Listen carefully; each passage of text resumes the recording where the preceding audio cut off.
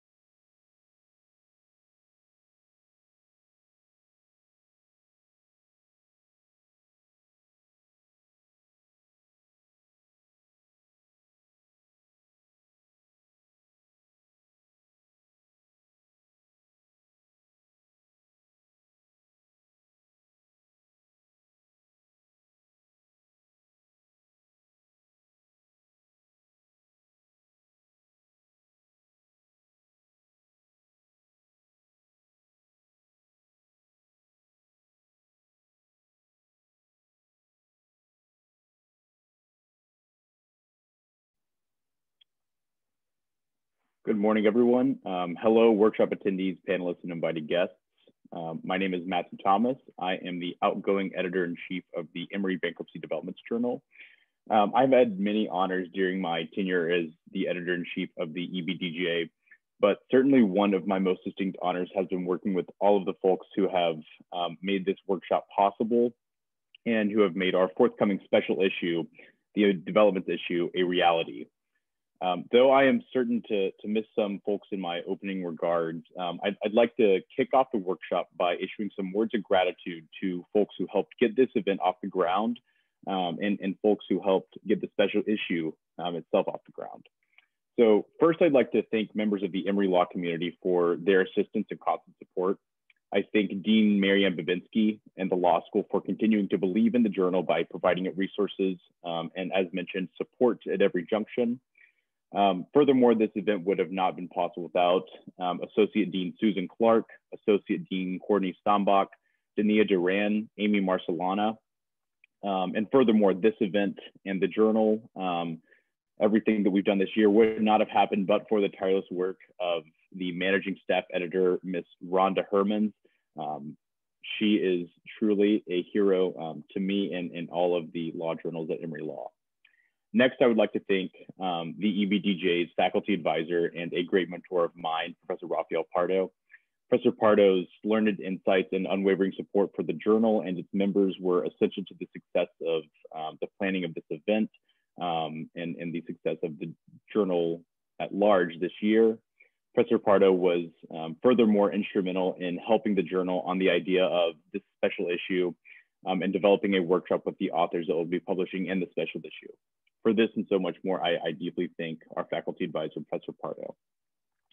And of course, there would be no special issue and no workshop without the great authors that we will have presenting today.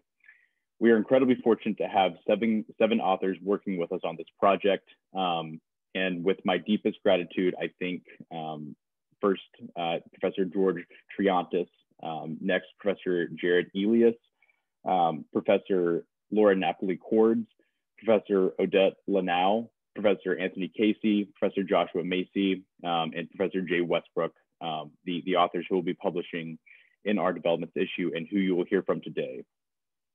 I thank the professors not only for accepting the invitation to publish with the EBDJ, but for taking time out of their schedules to be here today, for responding to my and Vera's many and constant emails at times, and for working on what was a mightily aggressive timeline to develop works of bankruptcy scholarship that are tackling some of the most pressing issues today. Thank you all so very much. Finally, I want to extend some words of gratitude to Mr. Harrison Puter and Vera Bespalova. These are the EBDJ members who principally planned and executed this event. Vera has demonstrated capable leadership, and this event would be completely without legs without Vera's hard work. I will now pass this event over to Vera, who will outline the event at large and provide information on some logistics for the day. Thank you so much, Matthew, for those kind words. It really has been a pleasure to plan the developments issue and this workshop with you over the past several months.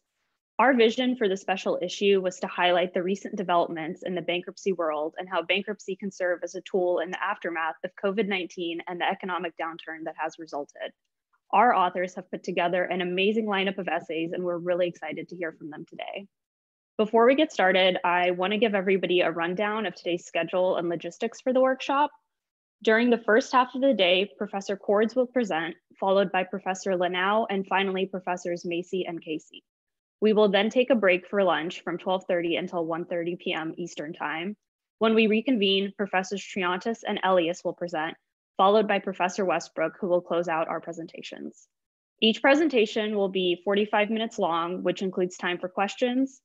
Panelists, we ask that you use the chat function and send in your questions, or just unmute yourself at the end of the presentation and ask the question yourself. Anyone who is not a panelist can ask questions by using the Q&A function on Zoom. We will give a chance for panelists to ask questions first before moving on to those sent in through Q&A.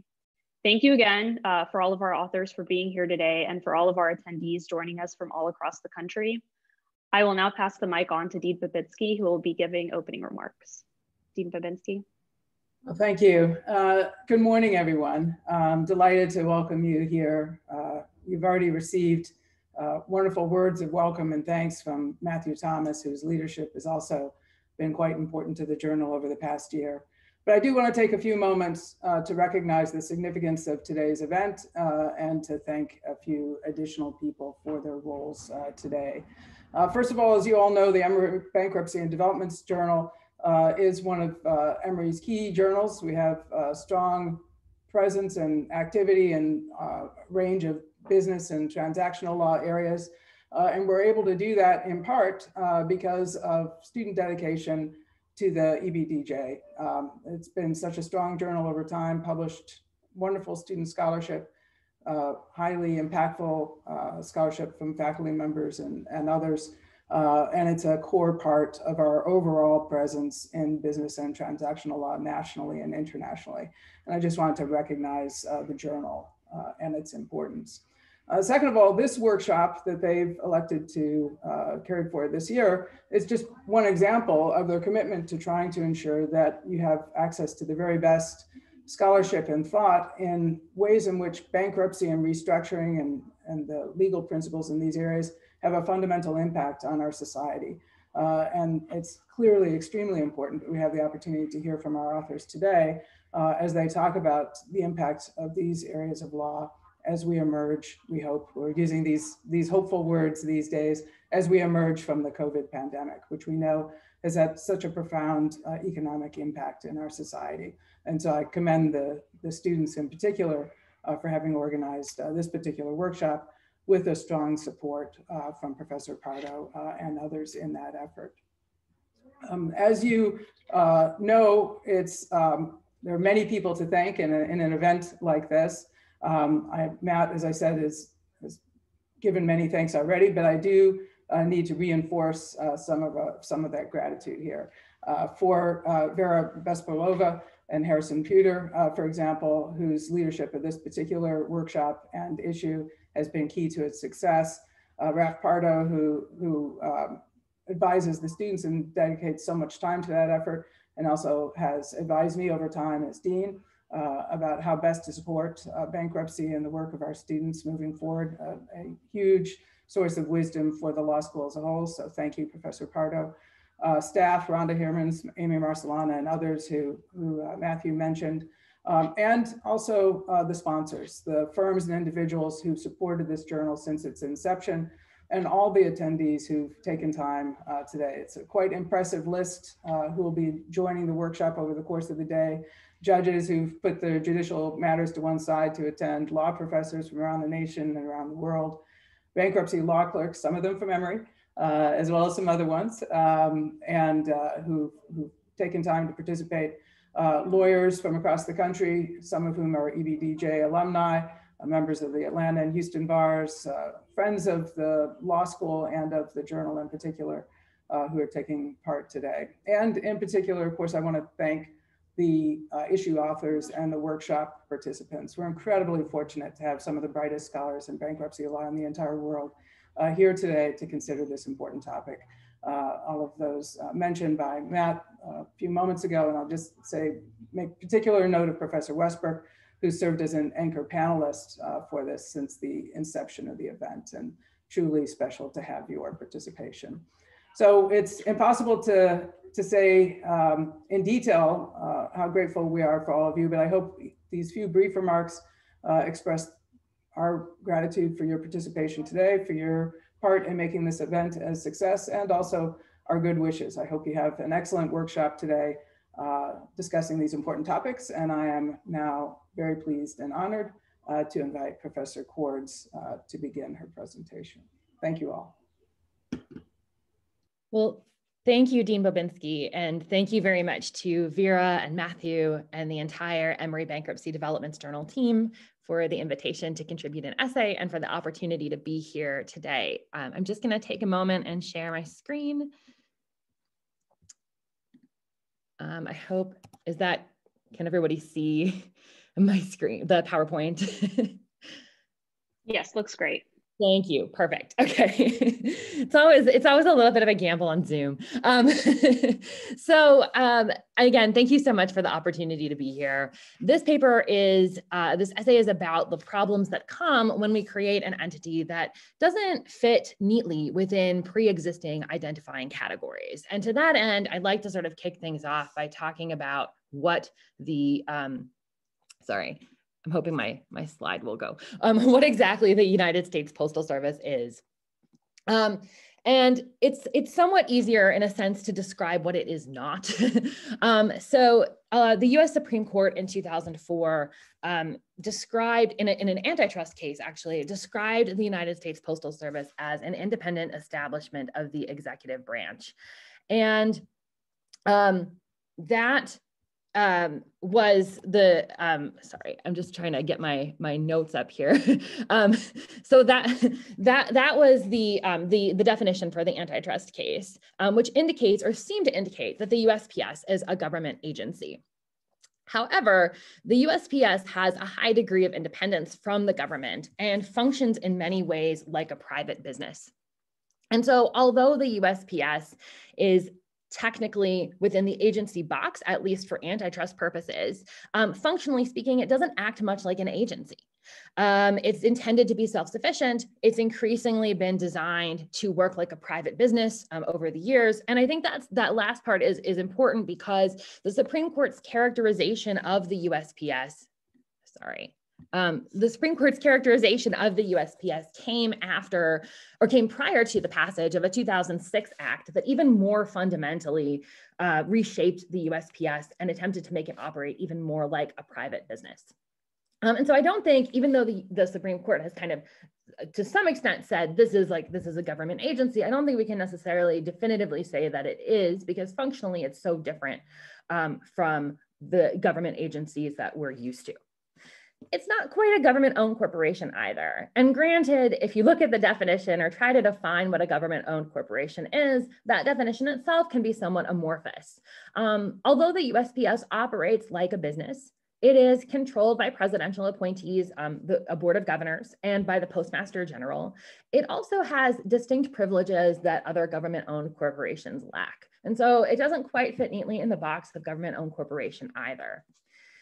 And then it's certainly not a private business, although I think there are folks out there that would like to make it more like a private business.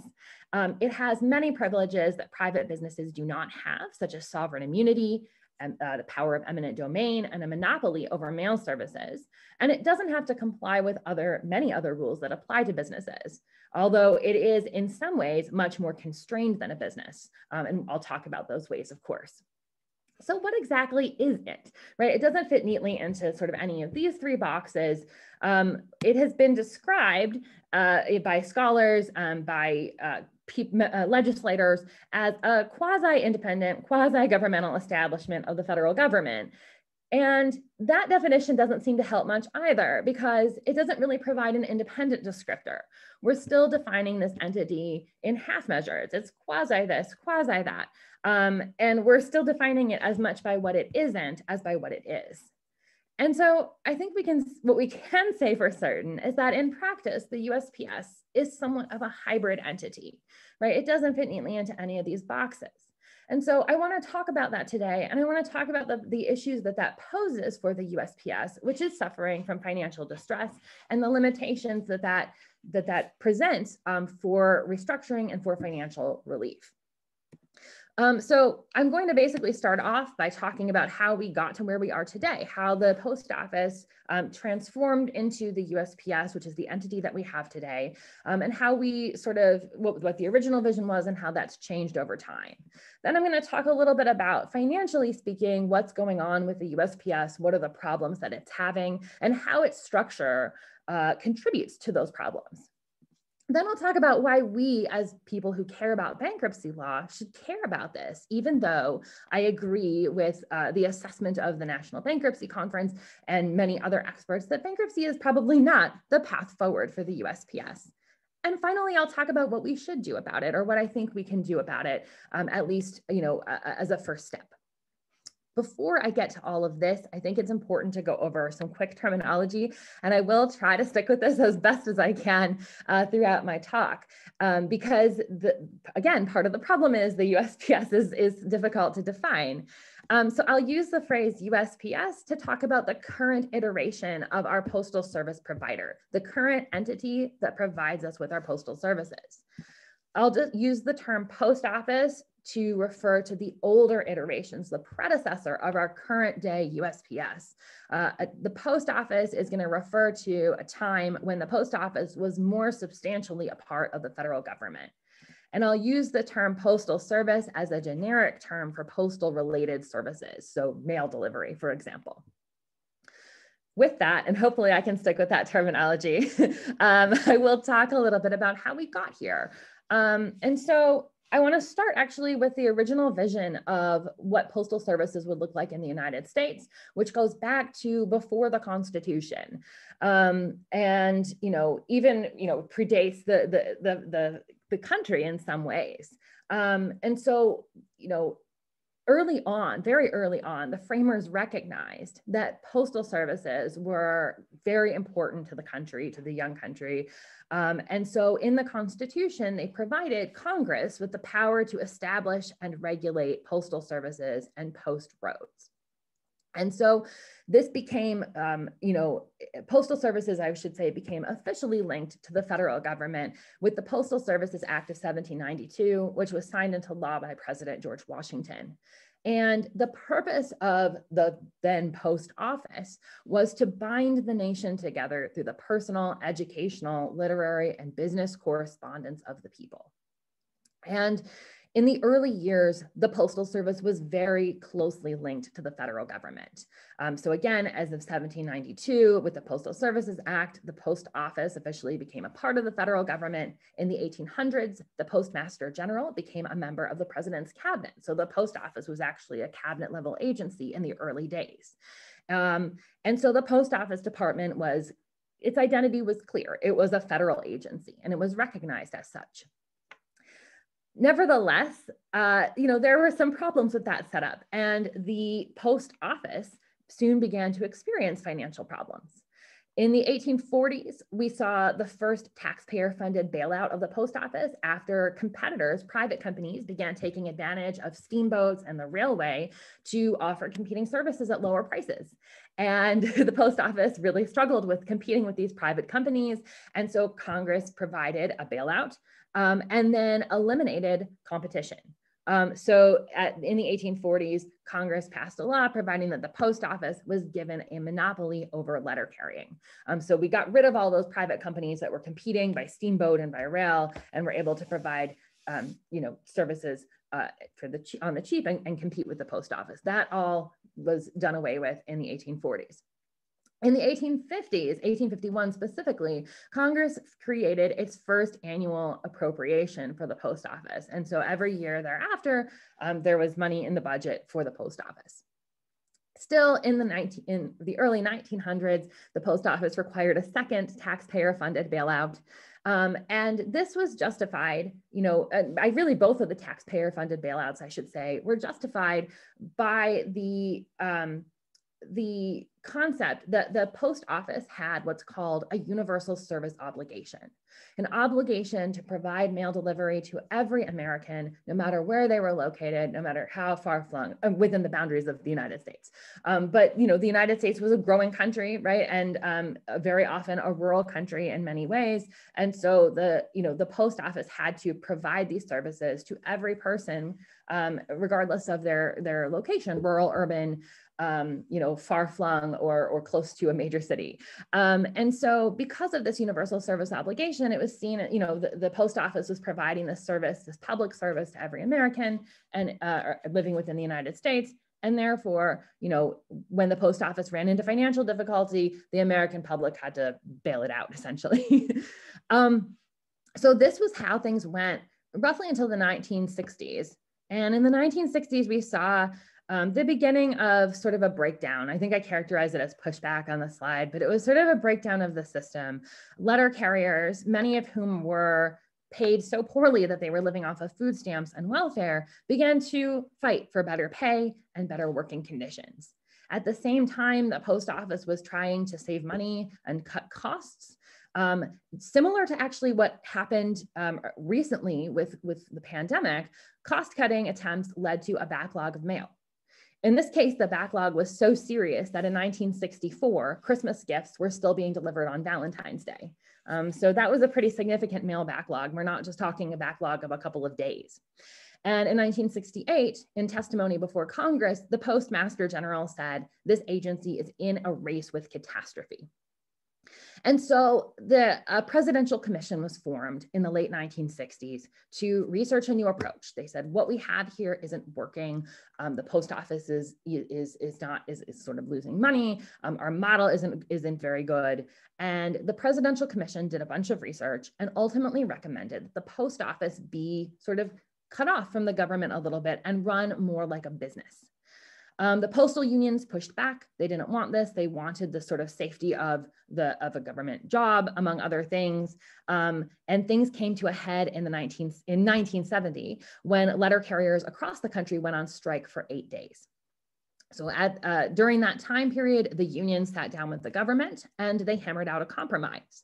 The unions promised to support a reorganization of the post office, while the government promised higher pay and collective bargaining rights. And this compromise resulted in the Postal Reorganization Act of 1970, which was signed into law by President Nixon.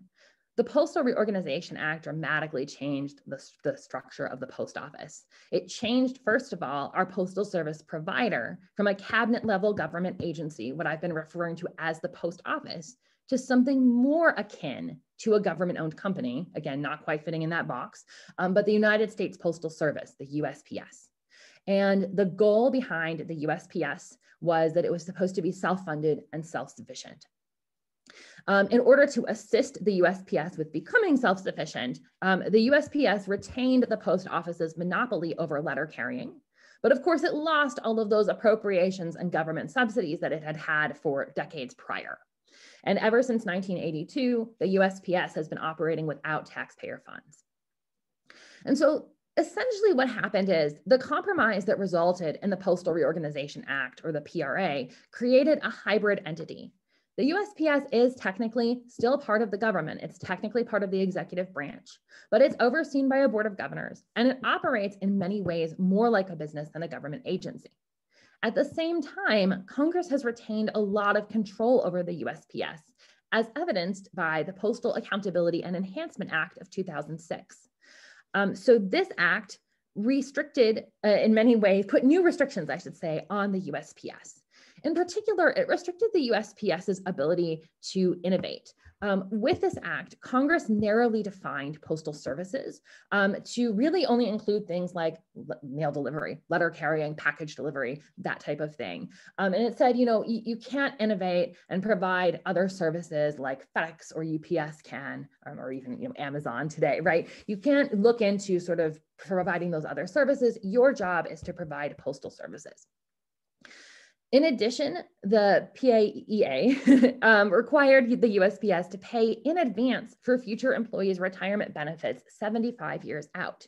And this was incredibly unique. It's something that no other agency and no other business has to do, this level of sort of pre-funding of benefits.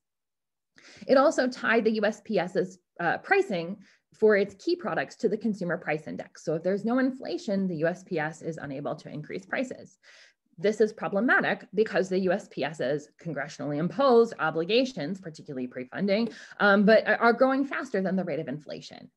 And so over the years, what I think we can see in terms of how we got to where we are today is that in some ways, Congress has cut the USPS loose from the federal government. And in other ways, it's tightened its grip over how it functions, how it operates. And so it reminds me of the parent whose child is going away to college, and you're just not sure how much free rein to give them. And so it looks very much like that. In some ways we've said, we don't have the post office, this cabinet level agency anymore, but we're not quite ready to say, let's make this a fully privatized, business. So this brings me to sort of what's wrong with the USPS, or what's going on with the USPS today. So last year, the Government Accountability Office released a report on the USPS and its financial predicament, because the USPS is in a severe financial predicament, and it identified 3 primary problems that are affecting the USPS today. The first has to do with declining mail volume, which I'm sure all of us are familiar with. As people turn to email more and more, as we can conduct business online, as we can pay our bills online, the demand for snail mail, traditional mail, has gone way down. Unlike a private business, of course, the USPS is limited in the ways that it can adjust to or adapt to this decline in demand. As I mentioned, the PAEA, the Postal Accountability and Enhancement Act, limits the USPS's ability to provide products and services, or restricts, I should say, the USPS's ability to provide products and services that are not postal services, so that are not related to letter carrying, mail delivery, package delivery. In addition, as I mentioned as well, the USPS cannot adjust prices, or is limited in the scope and the way in which it can adjust prices in order to correspond to supply and demand. In addition, the USPS cannot simply close its retail facilities, so its post offices, simply because they're unprofitable.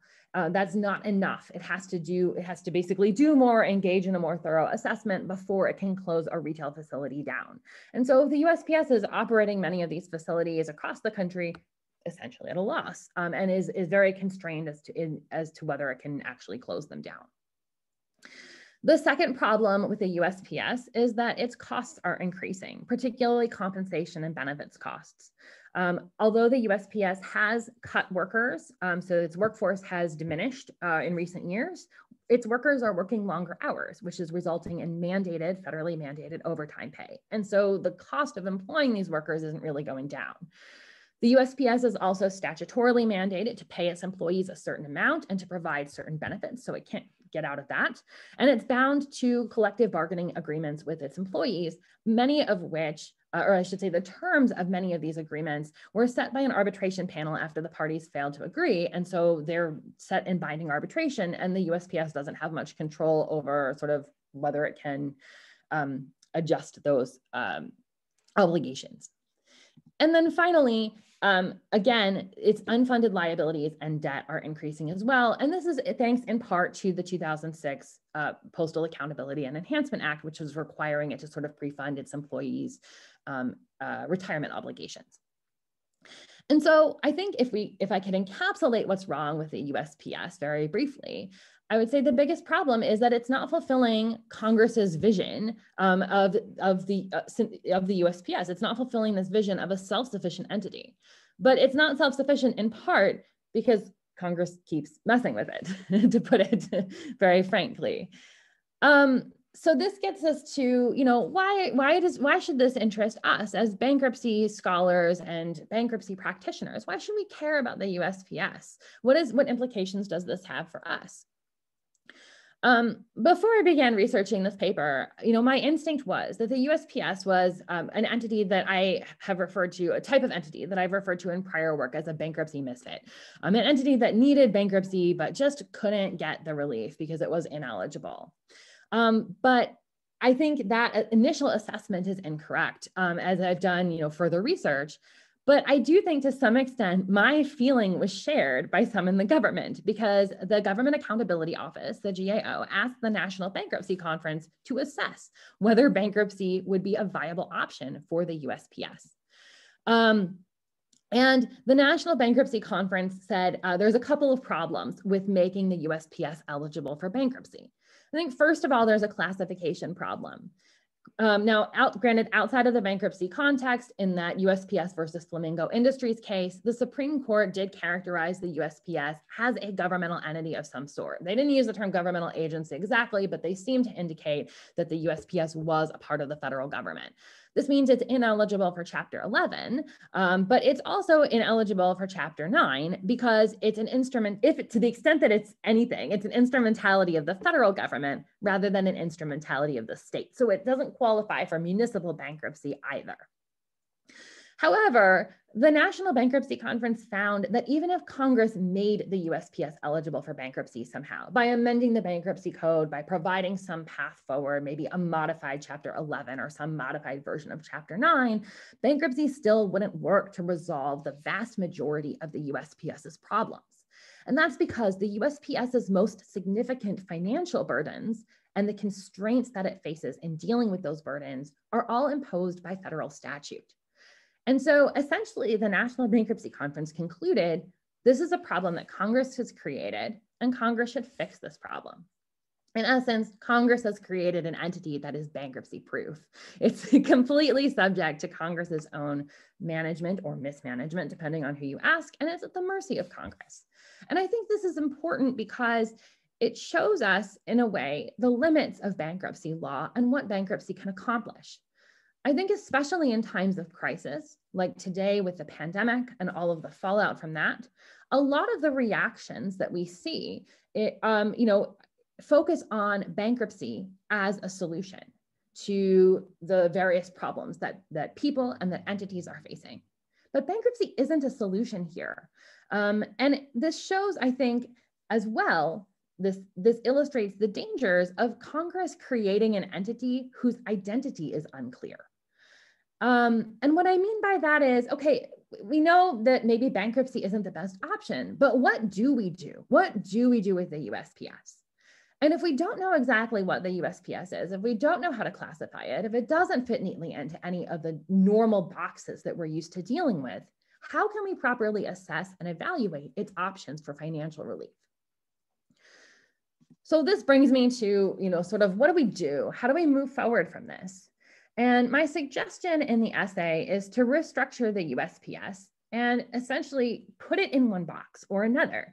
Maybe make it either a fully private business or make it a full-fledged government agency. Essentially take it out of limbo so that we have at least some clarity as to entity type, and then we can better assess the financial options going forward. There are many folks out there that have written about the advantages of privatization of the of the USPS. And so I'll just touch briefly on a few of them here. But one of the one of the biggest arguments that proponents of privatization make is that it allows for innovation. If we can innovate, if we can think beyond the provision of basic postal services that Congress has sort of mandated the USPS focus on, we might be able to address our difficulties better. Opening the USPS up to competition may also improve services. Many proponents of privatization point to Europe. So some European countries, at least to varying degrees, have privatized their own postal services. And so many of the proponents of privatization point to Europe and say, it's going pretty well over there. Could we try something similar here? And then I think, complete privatization, making it a private company, gives it that access to bankruptcy. Treating the USPS like any other business makes it easier to access debt relief in the form of bankruptcy. That's not necessarily a reason to privatize it, but that's a consideration. And I think that consideration has to be a part of any larger discussion about what we do moving forward. The biggest, and again, there are several disadvantages to privatization that myself and others have identified. But one of the biggest concerns, I think, is that the USPS, if it were a private company, would no longer be able to fulfill its public mission of providing universal service, particularly because it's not very profitable to deliver to rural areas.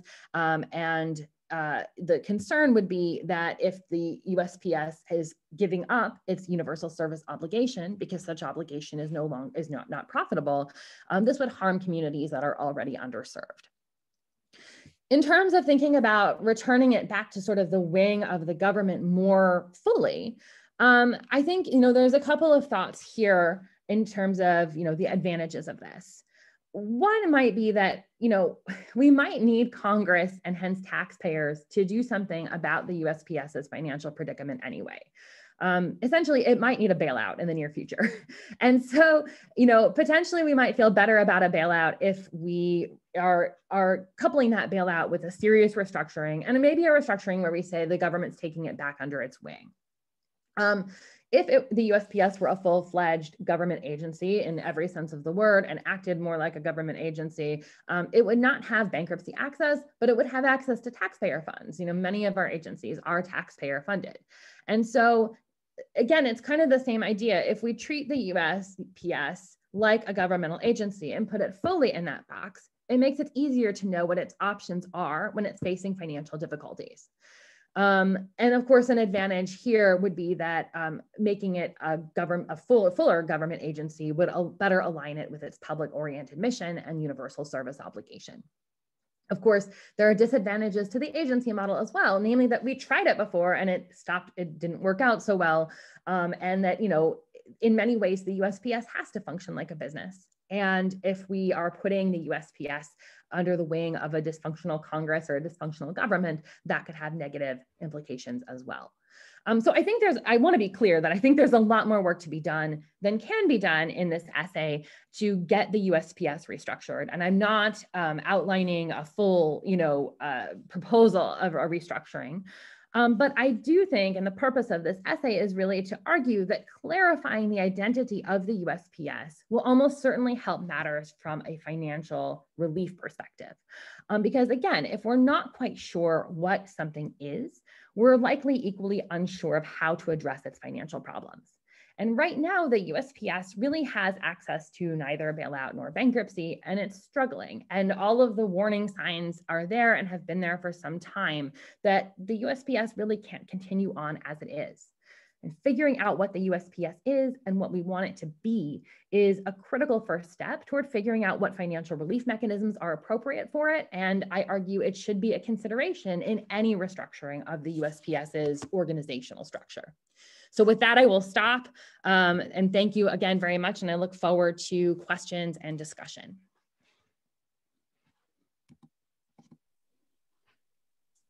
Thank you very much, Professor Cords. We will first open it to fellow panelists. If fellow panelists want to either raise their hands or unmute, we will recognize you that way.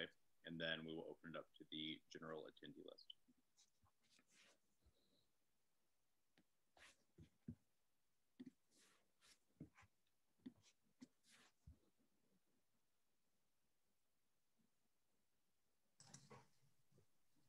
Hi, it's George Triandis here. Let me there we go. Hi, Laura. Thank you very much for that essay and as well for the for your presentation.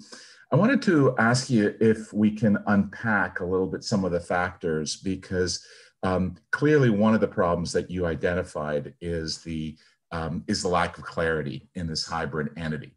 And if we set that aside, I think you've said something that is even broader and that's important. So supposing there's complete clarity that it's a private corporation, let's say, you still have the problem of the straitjacket that it's in. And it's quite possible that even a private entity could be regulated in a way that limited its innovation, that required it to make payments, that was bound by a collective agreement with its unit. There's all these things that are hampering the restructuring, could exist even if it's a private entity.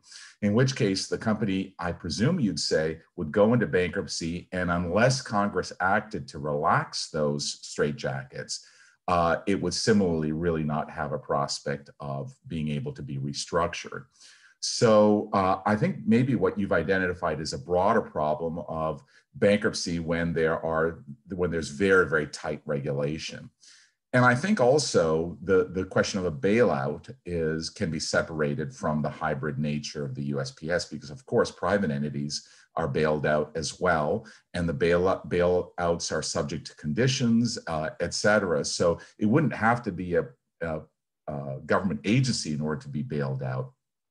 So I just wonder whether there are two sets of obstacles here. The one is the lack of clarity, which of course goes to the statutory entitlement to file for bankruptcy. But the other one is the heavy regulation, and also on the flip side, how to structure the bailout, and if the bailout is structured, whether bankruptcy can be of any help there. So thank you very much, though. It was very, very interesting topic and nice analysis. Thank you. I really appreciate that. And I think you're right. I mean, I think part of what I'm trying to do is say, let's pull out the problem of lack of clarity and let's address that. But you're absolutely right that, and this is something that I've studied as well, which is, bankruptcy faces many obstacles in when we're talking about companies that are heavily regulated, and very often isn't a good fit there either. And so I don't mean to suggest that, if we make it clear what it is, that automatically we're going to have those solutions just readily available. I still think there's going to have to be a lot of conversation. But I think one of the things that this has shown me, or our experience has shown me, is that when we're thinking about how to design the USPS and how to modify it, we're not really thinking about, well, what if it gets into financial trouble? And what do we do about it? And so I'm trying to pull out that as a first matter. But I think you're absolutely right. Like, there will have to be more conversations about, even if we get to the point where we put it in a pre-existing box, how do we design a financial relief system that is responsive to its needs and that, is the right system, so to speak. And so I just see it as sort of a very tiny first step on a much longer road to restructure the post office. And maybe I'll write a longer paper that has more on this, but it's really sort of piqued my interest because it's just, because I think of the sort of hybridity of it, and because it doesn't really fit into any of those boxes in the first place. But yeah, this is not sort of this just solves all of our problems going forward. There's a lot more to think about. So thank you. We have built up a queue, it looks like, Professor Cord. So I'll next recognize Professor Westbrook, who has his hand raised. Oh, thank you. Really like this paper. I think you've identified the central problem from a legal perspective very well and very helpfully. That is, we got to figure out what analogies of all the various kinds of entities that we have in our society makes the most sense, and get the post office into that type of entity. It occurs to me that at least a lot of people would think that the model here should be a regulated utility, right? We in Texas have had a lot of experience lately with various levels of regulation, various attempts to introduce the benefits of competition without losing the notion of what? Universal service. I can tell you that about 3 weeks ago, as I was sitting in my bed under about 12 blankets, I thought universal service sounded like a really good idea. So it seems to me that a model might be, make this a private company, but a private company subject to regulation. What we normally do is say, well, then the ratepayers have got to pay more if it's necessary to keep the company viable financially. But on the other hand, because of social imperatives, there's a lot of claim to universal service, which, by the way, might, as we've seen with schools and so forth, might include electronic services as well. It's not obvious that utilities of this sort should be limited to delivering things with stamps on them. But it seems to me that model may make more sense. It then puts on the table for Congress, okay, if you don't want to charge $1.50 a letter for first-class mail, then you're going to have to subsidize first-class mail on the one hand. And on the other hand, if what you're concerned about is everybody being able to deliver this bundle of flyers that I get in my mailbox, which increasingly seems to be what the U.S. Postal Service does, is deliver those flyers to me and catalogs and that sort of thing. If that is something that ought to be subsidized, then Congress can address that. So it seems to me a regulatory model may make some sense here. And of course, we know bankruptcy can be useful for regulated institutions. Competition can be useful, but as Texas has recently demonstrated, that's a very tricky business, both those things. So it seems to me we might want to start with simply a regulated utility and then think about building on from there. Anyway, very helpful paper, and I hope you pursue it. Well, thank you, Jay. I appreciate that. And I've had the regulated utility kind of in the back of my head, I think, the whole time I've been writing this paper, and I've been thinking about sort of the similarities there. And so I think, you're right that there's still a lot to sort through, I think, no matter how you put it, but I also think that the status quo, right, is just so it's so not tenable. And there's also just such a sort of lack of thought about the overall structure. That's what it seems to me to be sort of the most glaring with all of this, is just as we've gone through this, there's just really been a lack of thought as to what exactly this is, so much so that it has to be litigated at the Supreme Court level.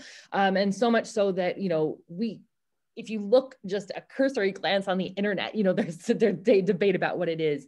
And so I definitely think there is precedent for something like, as you said, sort of a regulatory model. And so I will definitely continue to think about that going forward. Thank you. And I think that one of the things that your point about clarity is so important is that it puts it on the table with Congress, put up or shut up with respect to universal service. I mean, it makes sense. We do that with other kinds of entities for specific purposes. And I think your argument in favor of clarity is really essential to that result. Politically, here it is. Where are you going to go with it? Are the taxpayers going to pony up for this or not?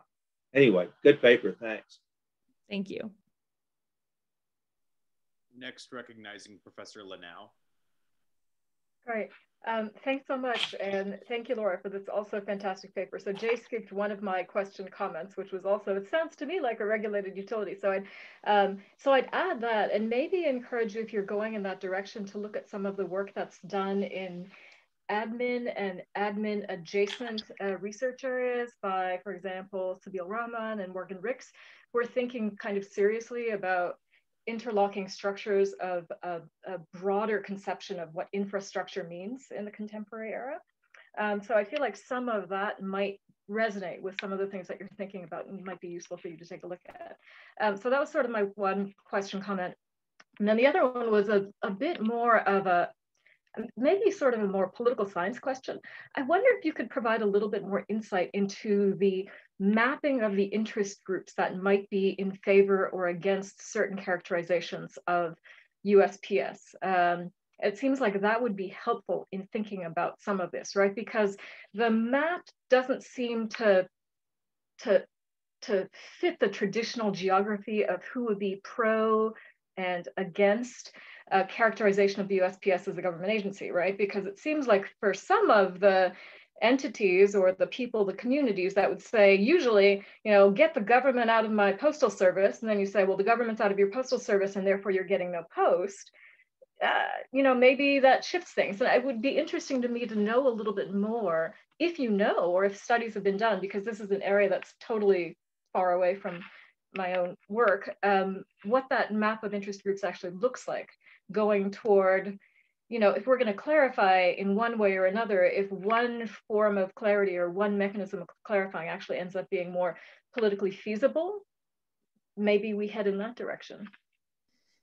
That's a great question. And I think one of the difficulties, and I'm not sure, I know there's been a little bit of work on this, because actually in the GAO report, one of the things they discussed was that there's a lot of, the various stakeholders or those that, have a stake in the USPS's future, not only seem to, not only disagree, of course, about the future, but also tend to shift, I think, their perspective depending on what's at stake. And so sort of like what you were saying, I think there are folks out there that are very much like, yeah, get the government out of my postal service. But then they don't want the effects of that, which potentially are not not having mail delivery. There are, I think a lot of the unions seem to be very much in favor of classifying it as a government agency. There's a lot of hesitancy to make it something like a private business because they feel like they want the government protections. At the same time, it does seem like, everybody wants the classification that gets them what they want when they want it, and they're okay with that classification changing, or sort of the USPS being characterized differently depending on the setting. So for example, in like the antitrust context, it was very important for the USPS to be seen as a government agency, as somebody that couldn't be challenged under the antitrust laws. And so I think what's tricky about it, and I will look into this more because I think you're right that, but I think what's tricky about it from like a political perspective is that even the stakeholders, many of them are not sure of the classification that they want, or they want one classification for one purpose and another for a different purpose. And so they kind of we end up with this really hybrid system or entity because everybody wants it to work for their own purposes. But thank you, and I will look into that, and I'll look at the admin stuff as well. That's great. Next, recognizing Professor Pardo. Thanks so much, Laura, for being part of our program and for this great paper. So I have two comments, or a question and a comment. Maybe the first thing is also a question. But so, you know, I was really interested in thinking about the political story here about, you mentioned that in the 1840s, the USPS was given the monopoly over letter carrying. And I'm not quite sure when in the 1840s that happened, but of course, the first half of the 1840s, if not more, the Whigs were very much involved in building a robust activist federal state and nation building focused on commercial activity. And coincidentally, the Bankruptcy Act of 1841 was during this time. So, you know, you ended your presentation by saying, well, you know, what is it? What is the USPS? What do we want it to be? And I just wonder if there's something to be gained, some sort of payoff from thinking back to that historical arc of the USPS, thinking back to the 1840s and this sort of robust activist federalist state, and whether that maybe points us in taking it back to those roots or not. So I just kind of some musings on the history, but I think the history is very interesting. And then I was just also wondering whether there might be any useful lessons or parallels from the financial difficulties Amtrak has had. So, you know, there's been a lot of litigation status of Amtrak, right? We've got those series of decisions, as you know, whether it's the LeBron decision in 1995 or the follow-up 2015 decision saying, well, it's a federal instrumentality for at least constitutional purposes, but maybe not a government-owned or corporation, and whether there are any helpful parallels from the Amtrak setting, especially given the financial difficulties it's had. Yeah, thank you for both of those. I do think the historical arc of the USPS is really, really important, and or can be really important in thinking about, you know, what we want the USPS to be going forward. One of the things that really struck me is that, you know, back in the day, or for many years, right, from before the founding of the country through really the 1900s, mid 1900s, there was just this sort of you know, I think acceptance or, you know, comfort with like the USPS is a part of the government. It's an important part of the government. And even today in polls, you know, the USPS consistently ranks as like everybody's favorite government agency. And so it's like, it's this weird part of the government that everybody likes. But I think that, you know, to the extent that we care about sort of what the original vision for the post office was or is, you know, it I think undoubtedly was meant to serve this very public facing purpose. And so I think that, you know, looking to history and seeing how we, you know, how we have sort of tried to retain that public facing purpose while at the same time making these changes that we think are going to improve the post office, you know, maybe it's time to sit back and assess, are the changes that we have made really improving the post office and allowing it to fulfill that public mission? And I think that's what many folks continue to come back to, that sort of look at this, is just that, you know, how important is this public facing mission in today's world? How important is it? And to what extent can that mission be broadened? You know, maybe we don't want to get the junk mail that we get every week in our mailboxes, but maybe there are other services that the USPS provides, particularly in a rural setting, that are valuable, like checking up on people that don't, you know, interact with other people very often, delivering medicine and that sort of thing. I've looked briefly at Amtrak because I think my initial thought too was like, maybe that's a good parallel. And I think it provides some really interesting, it's an interesting point of comparison. One of the things that I think is particularly interesting is, you know, Amtrak is basically seeking a bailout, or has been trying to seek a bailout for a number of years now, it seems. And so, you know, that provides, I think, some thought too, is if we think that the USPS is like Amtrak, you know, maybe that's, you know, maybe that's something to consider as well. So I haven't done a ton of comparison there, but I did look into it very early on. And I think there might be some good comparisons to draw, because of course, train ridership is also suffering these days, not just the mail. But thank you, I will look into that. Next, recognizing Professor Elias. Great. So thank you, Laura. I thought this was really a wonderful project, and I learned a lot about how the post office worked, which was not what I was expecting to do when I was invited to the symposium. So I thought it was wonderful. I want to echo a point that Jay made and sort of preview where George and I are going with the talk that we'll give after lunch, which is, I wonder if bankruptcy is actually more useful here than the NBC suggested. And the reason for that is because we've recently seen examples of sort of companies that are in, I guess also cities like the city of Detroit or the city of Stockton that are able to take advantage of the crisis atmosphere that bankruptcy creates and the access to, not just bankruptcy law, which wasn't very useful in any of those cases, or in the PG&E case that I'll talk about soon because of political constraints or, legal constraints or other things, but also just to get access to, the bankruptcy bargaining apparatus where you get lawyers, you get all these other things. And that in the city of Detroit case, that was able to help break through, bargaining gridlock and facilitate a political compromise that could have been done outside of bankruptcy, but you needed the crisis atmosphere of bankruptcy to get people to where they should have been. And this case reminds me a lot of that, where you have these deeply entrenched political interests, no incentives for anybody to want to compromise. And maybe it is good to say, shoot, leaders of the bargaining local, you're going to take a contract to your members that they're going to absolutely hate, but the fact that you're in bankruptcy means that maybe there's a better track record of getting some level of compromise and buy-in from everybody.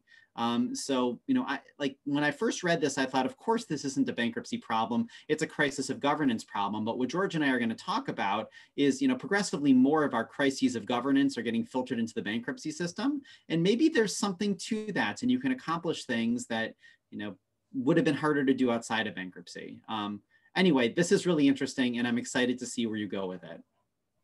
Thanks, Jared. And I'm really excited about your paper as well. And I think it's a good point. I think part of what I'm stumbling with is just the statutory, framework, the statutory constraints. I think if we move the USPS maybe towards a regulatory model, or we just get it a little bit further away from sort of the I guess tightly yoked government position that it's in, there's actually a lot more work that bankruptcy can do. And so I think that that's something that that maybe I'll explore in a little bit more depth too as I work on the next iteration of this paper, because I think I agree. And we ask bankruptcy, in essence, functionally to take on so much these days beyond just sort of the law as it is on the code and as it is in the code.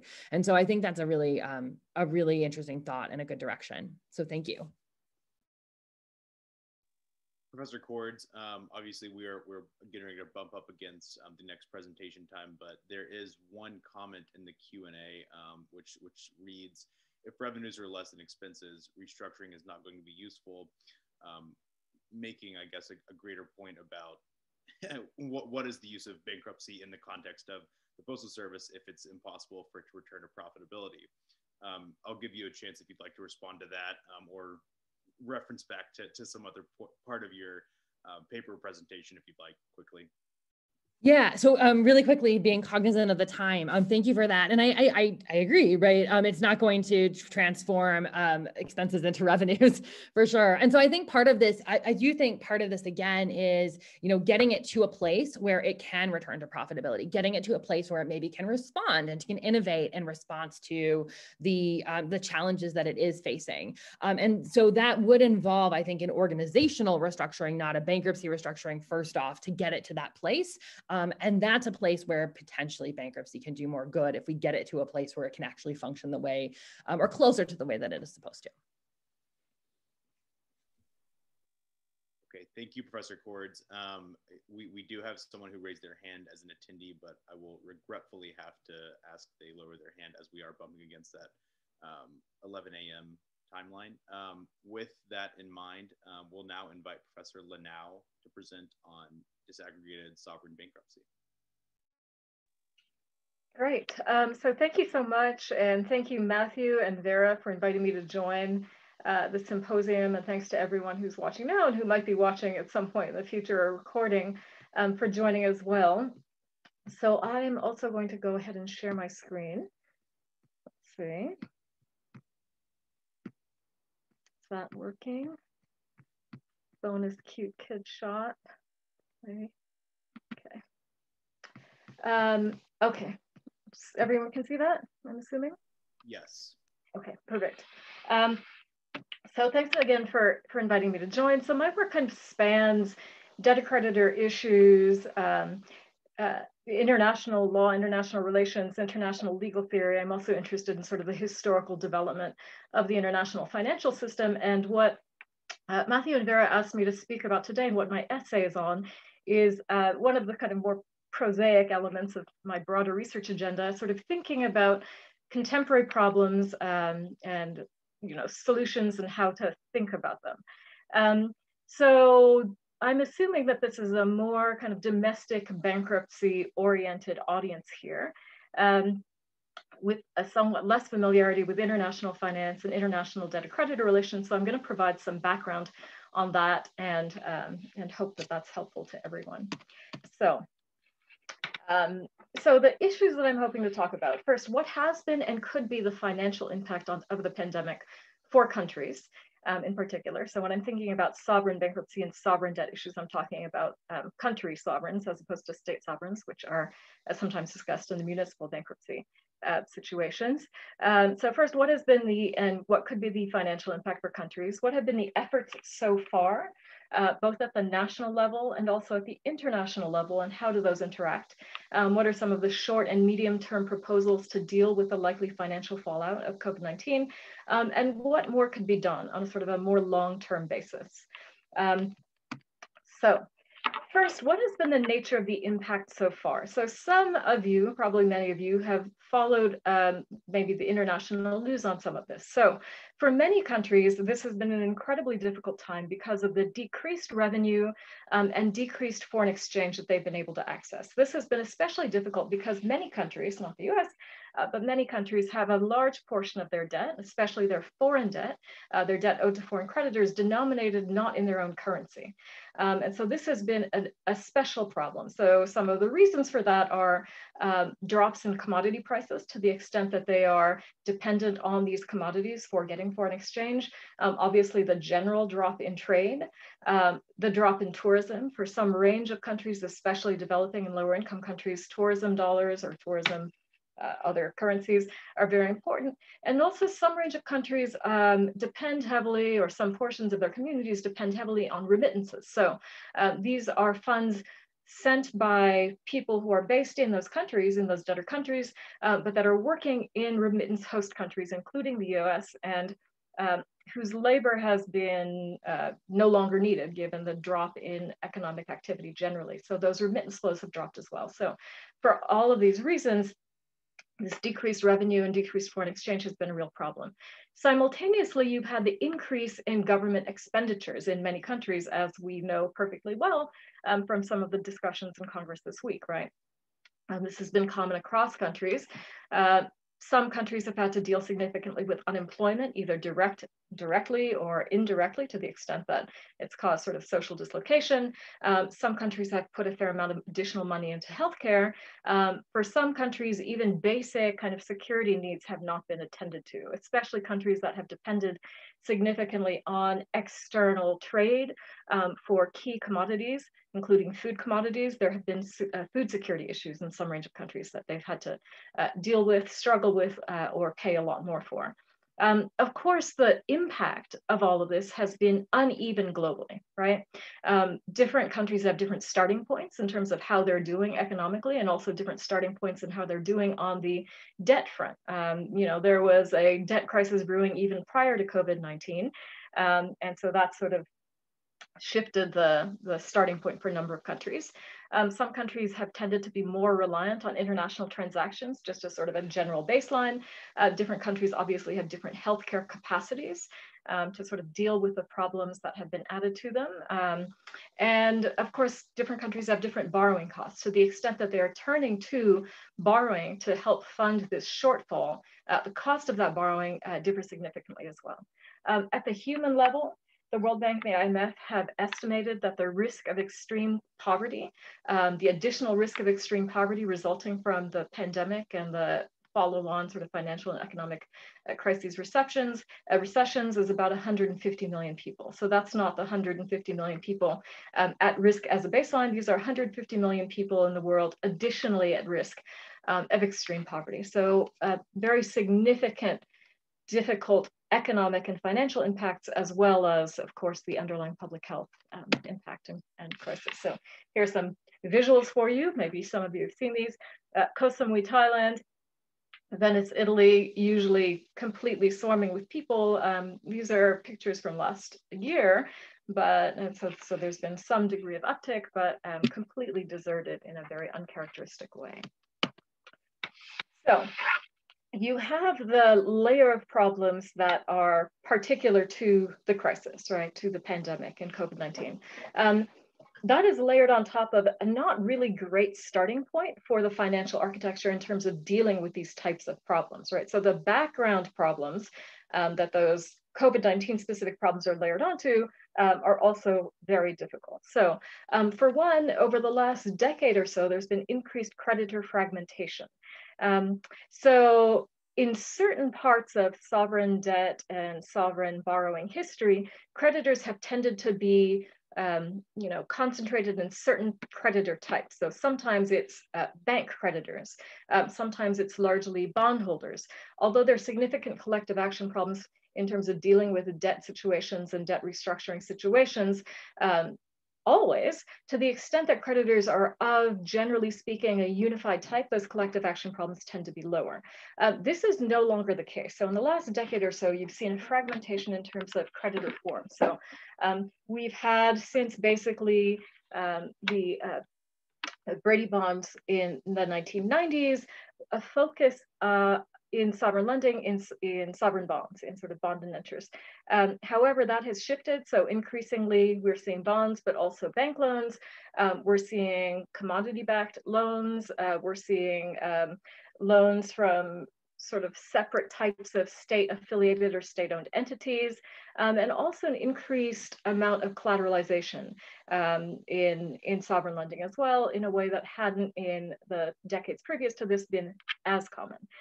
So we have this creditor fragmentation making any collective efforts more difficult to achieve even than the normal. So in addition, we have the sort of general problem of too little and too late restructurings, right? From both the creditor side and also the sovereign debtor side, there are incentives to delay, to deny that this is really going to be a serious restructuring situation, to suggest and pray and so on and so forth that this is merely a temporary liquidity problem and this is going to go away shortly. Oftentimes that's not the case, but that is one of the ways of thinking that cause some of these restructurings to be more delayed than ideally they would be. Once there is a decision that some kind of restructuring, some kind of action needs to be taken, oftentimes the action is insufficient to actually put the country back on the way to sustainability. The officials in charge of countries would try to avoid as much austerity, avoid the types of haircuts. Obviously, the creditors are not especially interested in really deep haircuts, and the IMF, which is oftentimes in the background for these types of things, sometimes is maybe not as focused on long-run sustainability or on particular definitions of sustainability that include, attention to minimizing the impacts of austerity on the most vulnerable populations that can sometimes cause social strife down the line. Of course, countries are also very concerned about their reputation, their future access to credit. And as I mentioned, the inequities involved frequently in sovereign debt restructuring can result not just in the sort of the problems, the inherent problems in the inequity, but also in social dislocation and political dislocation, to the extent that that's not attended to. There have been innovations that many of you have no doubt heard about. Collective action clauses and aggregated collective action clauses in sovereign bond contracts, especially post-2003 or so. That's been increasingly common. Post-2014, you've had aggregated collective action clauses, where particular clauses are put into the debt contracts such that a supermajority of creditors in that debt series, or to the extent it's aggregated across a number of debt series, can vote in favor of restructuring that then binds all other creditors in a way to try to deal with the collective action problems that are present. Of course, those are only in bonds, and as I mentioned with the creditor fragmentation point, that's not necessarily going to be the case always going forward. There's a huge amount of global debt stock outstanding that does not include these relatively recent innovations. Of course, these are contractual innovations, and so future contracts don't necessarily include them. Last summer, in one of the more recent rounds of Argentina's debt restructuring negotiations that have lasted roughly the last 20 years on and off, the creditor committee suggested that maybe in a future iteration they should take out the aggregated collective action clauses that had been included previously, right? Which sort of shocked everyone, because people seem to have forgotten that contracts can be written, and what is considered progress in one contract series is not necessarily present, especially in the absence of any kind of background statutory default to kind of press contracts in a particular direction. There have been some efforts of domestic legislation to deal with some of these problems in the UK, in Belgium in particular. And there's some efforts afoot in New York State with some of the civil society groups sort of thinking about how to introduce this in the New York legislature, but that hasn't moved very far. And of course, there are continued problems with transparency. So this is all assuming we actually know how much debt various countries owe, and that is not an assumption that we can necessarily fairly make. This is something that's been raised by a number of entities, including the IMF, including the IIF, the Institute for International Finance, which is sort of the industry group representing creditors and financial institutions involved, private financial institutions and entities involved in international lending.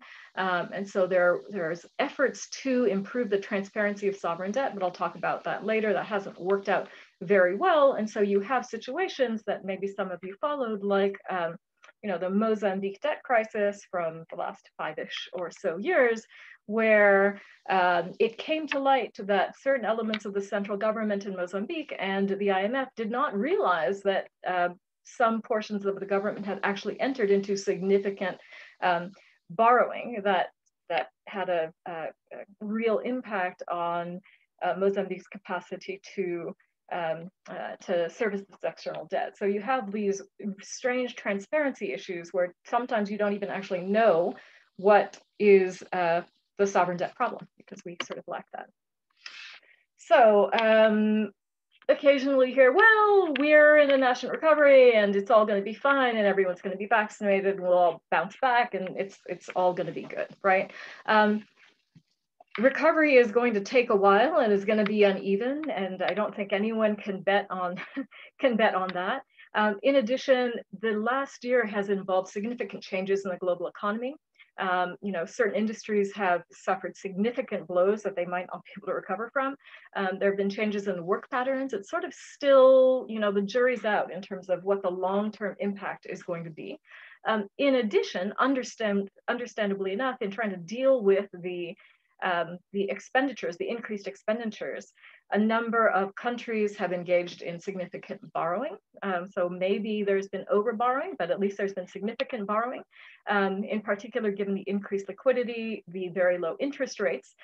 This is the case in public sectors in many countries in the world, both the sort of the central governments, but also government and government affiliated entities, and also the private sectors. Now, of course, that private sector debt does not necessarily translate immediately into a sovereign balance sheet. However, in many countries, once if some years down the line, it turns out that there was significant private sector over borrowing, and you have a financial sector, a major industrial structure, or a major infrastructure related sectors that seem to be crashing under private debt, countries will sometimes take that over, so that indirectly ends up on the sovereign balance sheet as well. So you have the possibility of long run high debt levels in a way that we might not see the full long-term impact of the COVID-19 crisis and the financial and economic problems that resulted from it until some years down the line when that debt starts coming due, right? So the concentric circles, the ripples are probably going to continue out for some time. We have, and I think this is a number from last fall, I'm sure it's heading now towards 9 trillion of emerging market developing country foreign currency debt that's out there. So a significant potential problem out there. So what has been done? So at the national level, I mentioned the sort of counter-cyclical efforts across a range of countries. In part, that has relied on borrowing. As part of that, there have been corruption concerns with increased sort of money slushing around in various emergency funds. That can be very tempting for some people. At the international level, the main effort that has been made is the G20's debt service suspension initiative. This was announced in April 2020 by the G20. And this is, of course, temporary, right? So this is debt service suspension. This is not debt cancellation at all. So they don't have to make the debt payments right now, but they're going to have to make them eventually, and they're going to have to pay interest on the delay, right? There's been, at least for some portion of the time, an assumption of liquidity rather than insolvency problems. And again, more debt rather than cancellation. And that basically only accounted for less than 4% of developing country payments in 2020. So not quite up to the likely scale of the crisis. That initiative didn't mandate any private creditor participation whatsoever. The IIF, which I mentioned, the Institute for International Finance, said that maybe, this was last May, they would be interested in participating, but only if any participation was purely voluntary, net present value neutral, and also bespoke, right? And so this has led to seemingly some pre-writing problems. So any debt cancellation or debt suspension that was offered to these countries was helping to fund these payments to private creditors. This was maybe easier to handle when the members of largely the Paris Club were kind of Western North, global North countries, and the private creditors that were getting the sort of benefit of this were also based in those locations. So it's in some ways a weird subsidization of some of the investment and financing groups in your own countries. Now that that geography has broken down with the rise of traditional Southern countries as major creditors, that doesn't work as well in some ways, right? In addition, there's sort of unevenness as to who counts as an official creditor, especially given the rise of a range of hybrid kind of public-private creditors in a number of countries that have been very involved in sovereign lending. In November 2020, the G20 announced an update. This is the DSSI Common Framework. This update is supposed to allow for restructuring, so not just debt suspension, but possible restructuring. However, and this little writing is covering my, there it is. So restructuring is possible there. And in addition, the Common Framework does expect private creditor participation through the comparability of treatment principle. So this is a sort of a standard principle in Paris Club official creditor countries, whereby if you set up a framework that allows for restructuring, the countries are supposed to go to their private creditors and say, look, the official creditors are canceling some portion of our debt or restructuring some portion of our debt, but we need to ask the same of you. However, exceptions are possible, so it's really unclear exactly how effective that's going to be or what exceptions are going to be granted. And in addition, the private creditors and the credit rating agencies have basically said that anyone who asks for any restructuring under this framework is going to risk their access to future private capital. So only, I think, 3 countries have raised the possibility of this. Ethiopia is currently in discussions, and I think Zambia and Chad looked into this or asked about this in January. Upon their request for this, the credit rating agencies downgraded their credit ratings, which raises the concern that they're going to have this creditworthiness hit, and then the actual extent of the relief ends up being very, very uncertain. So, it's possibly better than nothing, but not really as much as one could want. Additional proposals that have been out there floated by various people, including sort of scholars and policymakers, extend the DSSI and the Common Framework. Currently, it's supposed to expire in on July 1st, I think. It's running through the end of June. We anticipate, or everyone is anticipating, that in April during the G20 meetings, the IMF World Bank meetings, this is going to be extended past July 1st. So that's, you know, better than not extending it. You might have been reading about a new allocation of IMF special drawing rights. So basically the IMF equivalent of liquidity injections and printing currency, quite currency, but something akin to that. And this would make these allocations available to IMF members. It's not an ideal fix because IMF SDR allocations are allocated according to member country membership in the IMF and voting shares in the IMF. And of course, those countries that are least likely to need these SDRs are the ones that are going to be allocated the largest amount of the allocation. And so the IMF, I think, is currently working on a proposal that hopefully is going to deal with some of that imbalance. Another possibility that has been raised is a new central credit facility that could potentially be funded by an IMF SDR. So that's one of the things that's out there. Possibility of debt buybacks, you know, in particular, if the sovereign bonds, if the debt is trading at a low price on the secondary market. So debt buybacks could be one way to retire those. And so possibly even setting up a facility to allow countries to work on these debt buybacks as a way to sort of limit their long-term debt exposure. You know, earlier on in the crisis, there was more discussion about, well, maybe what we need to do is some kind of coordinated domestic emergency legislation, right, to immediately make a range of this debt completely not recoverable in various courts, right? So that was one possibility that was out there. It's still floating around. And also earlier on in the crisis, there was the possibility of UN Security Council action, right? So this is not very frequently used, but after the US invasion of Iraq in 2003 and the subsequent sort of debt restructurings around then, and the risk that private creditors were going to try to seize assets of Iraq, the UN Security Council put in place an action that basically froze all of those efforts. So that would be another kind of emergency type effort that's out there. I don't think I have to tell anyone that that was a very unusual geostrategic moment in which countries that usually are not interested in interfering with debt collection, in particular the US, suddenly became very interested in freezing that type of thing. And so it's not clear exactly if you're going to have that confluence of circumstances again, but that is another possibility that has been raised that is out there. Some longer term proposals that are out there as well. Well, maybe we can improve the contracts that are governing sovereign debt. So we have cross debt aggregated collective action clauses. So not just in bonds, but maybe we include it in bank syndicated loans to the extent that that's becoming more present as well. And so there are a number of people, including some attorneys, that are working on that.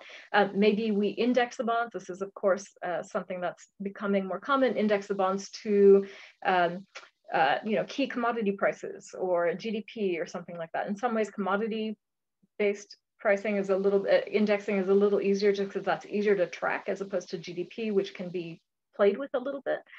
Also COCO bonds, contingent convertible bonds, right? So in the event that some emergency happens, and some of the discussion here has been, you know, has been sort of climate change related, so hurricane bonds, right? So in the event that some major natural disaster happens, that the bonds immediately, the payments get suspended. And, you know, if in the event of some other thing happens, then immediately everyone is invited to restructuring or something like that. So, you know, you could write those however you want. So that these are some of the things that are under discussion, which I think are a great idea. Again, coordinated domestic legislation. Maybe we try to put this in place for the future, right? So there's not this scrambling and emergency legislation that's happening, you know, later than ideally it should be. Some people have said, well, maybe we go back to a full-scale global debt restructuring mechanism along the lines of the IMF proposal in the early 2000s for a sovereign debt restructuring mechanism, the SDRM. But it's not clear that there is a lot of energy for that. And I'm recommending that I don't think we can do that latter point, the full-scale SDRM, but nonetheless, it would be helpful to have some commitment to disaggregated sovereign bankruptcy, or what I'm calling disaggregated sovereign bankruptcy. I think the time has come for us to think about really what that would mean, and maybe some kind of global debt authority or coordinating mechanism. So what do I mean by disaggregated sovereign bankruptcy? What's the sovereign bankruptcy part? What's the disaggregation part? So, you know, it's really not reinventing the wheel here. There's no need to do that. There is a shared set of principles, right? And commitments and ideas that are out there that are seeking to make the international debt arena a little bit closer to kind of domestic bankruptcy arenas in terms of comprehensive and collective participation, attempts to deal with these sort of collective action and holdout problems, to think more seriously about sustainable outcomes, right? You wouldn't approve a restructuring plan, you know, in the absence of thinking that it's actually going to work, right? All of this kind of stuff, but a more explicit commitment to this, and also more explicit commitment to ideas of transparency, impartiality, and legitimacy, whatever that would mean in the debt restructuring context. And I've written about that as well. How would we do this? Well, a centralized mechanism like the IMF SDRM is at this point politically hard and perhaps actually no longer appropriate given the fragmentation that we have seen in the creditor arena. So that earlier recommendation, SDRM, really was supposed to be dealing with bonds. Given that some portion of the sovereign lending has moved away from that, maybe that's actually no longer quite right. We need simultaneous work done on all of these tracks, on markets and contracts, on domestic legislation, on international guidelines, and soft law. And I think we need to start thinking about these tracks as complementary instead of competitive. Sometimes you'll hear that, well, you know, we're not going to work on domestic legislation stuff, or we're not going to work on international kind of guideline type stuff, because really the work needs to be done through markets and contracts. And I think that that is a misunderstanding of the dynamics in the area. And I think, you know, the key and obvious example here is that early 2000s moment where things like collective action clauses had been very common in the UK law world, in the sovereign debt governed by UK law, but had not been adopted in sovereign debt governed by New York law. And at the time, it seems that a number of the market participants in the New York context said that, no, we can't possibly incorporate this kind of collective action mechanism into our bonds because it would undermine the markets, it would undermine, you know, lending, it would make lending more expensive, and, you know, we just have to continue on as we are. As soon as the IMF, or pretty soon after the IMF suggested, okay, well, forget that then. How about we go with a more statutory approach that's a little bit more muscular? The market participants then were all of a sudden much more enamored with the idea of collective action clauses in bonds and working on improving the market mechanism. So I think you have this dynamic where pushes from one track actually will help improvements in another track. So I think that we need to sort of explicitly say we're working on all of this all at once, animated by a shared set of principles, even if they're disaggregated in terms of the mechanism, in terms of the location, in terms of the timing. That said, some coordination would be good if we are actually going to be adopting this kind of disaggregated approach, or embracing a disaggregated approach as not just sort of random things happening all at once, but still working under a shared set of principles. Would be good to have some kind of coordinating mechanism, and also what I called a landing pad for homeless proposals and orphan initiatives. So, you know, one of the things that is so common and that we've seen in the last year is that in the moment of crisis, right? Actually, this is a bit what Jared was talking about in the questions for Laura's paper. In the moment of crisis, there's a ton of energy, right? There are many, many proposals. There are lots of different ideas. And you could organize them into buckets, right? There's the domestic legislation proposals. There's the market proposals. There's the emergency UN-based legislation proposals. There's a lot of energy and a lot of thinking. And then when the crisis seems to be easing down, they all get shelved basically on SSRN, right? And so it would be good to have a way to continue work on each of these buckets so that you have proposals ready to go for the next crisis. Currently, no one is doing that. The IMF sort of does that, but not really. You know, there's other kind of homeless and orphaned initiatives. I mentioned debt transparency earlier and the importance of sovereign debt transparency, because otherwise, how are you going to know what the crisis is if you actually don't know what the debt is?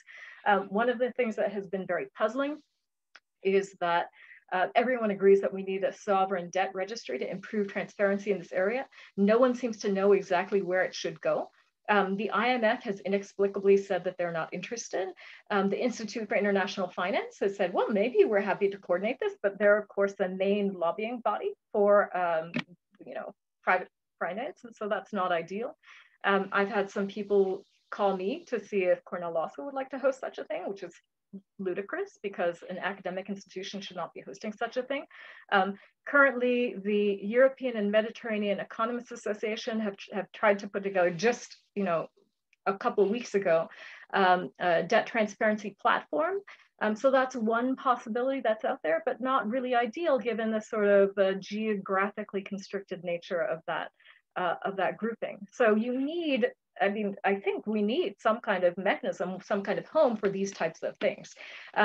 As part of that, I think a coordinating global mechanism could construct and cultivate actor networks. So to some degree, this already exists in various academic conferences, but a more regular kind of interaction geared towards improving and refining the proposals in those various buckets, I think could be helpful.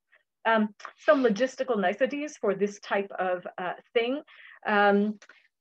It would be nice to have a global debt authority, some kind of international authority. Ideally, you'd eventually get universal membership, but it's not essential that it have universal membership initially. So one possibility, or one possible model is the International Atomic Energy Agency. So now it's the sort of major, nice international organization with lovely headquarters in Vienna, but it actually started not as a multilateral organization. It was a mini-lateral organization with just a smaller number of interested countries and committed sort of civil society entities, and started off, I believe, in a hotel or hotel room, series of hotel rooms in Vienna, right? So the idea of thinking small, but then thinking long run, right? I think is maybe a way to think about this. And I should also acknowledge that I have done some work with UNCTAD on trying to put together a proposal along these lines. Some of you might be familiar with UNCTAD, but this is a UN organization set up in the 1970s as part of the new international economic order to give more of a voice to developing countries. That still continues to be the case, but as a result, there's some range of the international financial community that studiously avoid listening to what they have to say. So, there's challenges associated with that, but nonetheless, that's out there too. So my general thinking here is that we should use this energy not to just deal with the current emergency, but also to put in place an architecture that might help to deal more systematically with any future emergencies that come up. So I'll stop there, and thank you very much for your attention, and especially if you are more focused on domestic bankruptcy issues, I hope that was helpful. All right, we will now open up the floor for questions from fellow panelists, as well as from attendees if you'd like to send one in through the Q&A.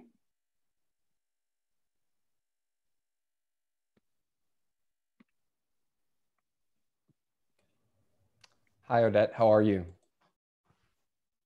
Thank you so much for this great paper and just this great project. Something that occurred to me was, you mentioned this idea of a sovereign debt registry. And so that's just an idea that's very interesting to me. And here I'm probably going to prove that a little bit of knowledge can be really dangerous because I'm not going to know what I'm talking about. But I seem to recall that, right, that there's the Cape Town Convention on Aircraft Equipment for international interest on aircraft equipment. And I think that there's a registry-based system there. And I believe it was that convention was passed, it's a UN, I think, organized endeavor or treaty. And so I'm just wondering if that's something that you've come across or thought about, and whether that might present a good model for thinking about how we might go about implementing a sovereign debt registry. Yeah, absolutely. So yeah, there are a number of kind of international registries, and I think that, yeah, Cape Town Convention, and is, and maybe others know better, but yeah, international interest in aircraft. And so I think you're right that that is the kind of model where that would be ideal that you'd be thinking of. And although the initial goal of any potential sovereign debt registry is basically, let's just actually make this more transparent. I mean, I think, you know, sometimes people say, well, transparency, that would be like a nice thing to have on the side. But I do think it's really fundamental to even thinking about the idea of sovereign debt and of talking about country ownership, right? There's a whole lot of discussion in the IMF and the World Bank and these private creditors saying, well, the countries need to take ownership for their financial futures, and really, you know, they can't be begging us for you know, haircuts if they can't even keep it together themselves. And then you go and ask the citizens of the country, and they're the ones that are ultimately going to be suffering under any austerity measures and have to pay the debt back. It's like they have no idea actually what the debt is, because neither the officials nor the IMF nor the private creditors so far have been obligated to actually make any of that transparent. So it's like, well, yeah, country ownership, but what the hell are you supposed to be owning? I mean, the idea of owning things that you cannot possibly even know the existence of is just ludicrous. I mean, it would be ludicrous in any other property and debt system of the world, except for this international one, which seems to run by some other set of unspecified rules. When you actually look at the implicit rules, they're ludicrous, really, actually, right? So I'm big on the debt transparency idea. I think it's a precursor for any serious claims about country ownership. And especially, I'm also annoyed because sometimes the country ownership claims and arguments are said very smugly. So I think first you want the transparency just because I think it's a precursor for anything else. But I think then you could use it in interesting ways, right? If you actually had a functioning sovereign debt registry, you could, for example, say to the New York legislature and the UK Parliament and a number of other, you know, legislative entities, how about nothing too radical, right? We're not pushing you to like throw out Elliott yet, though maybe we'd want you to do that. It's one of the major vulture funds involved in sovereign debt. How about you do something simple, like say, if your debt is not placed on this global debt registry, it is not enforceable in New York courts, and you cannot claim any assets in the United States. That'd be totally fine, right? That seems like a totally reasonable thing to do. But it would immediately put teeth into the idea of debt transparency without being especially radical. So I think thinking of things like, you know, Cape Town Convention, some of these international conventions, to try to do initially just purely transparency, but then with these follow-on effects for debt collection, you know, asset claiming, all of that kind of stuff, right? Along a kind of a secured transactions type idea is the way to go, to think about it in these steps. Yeah. Up next in the queue, we have Professor Westbrook.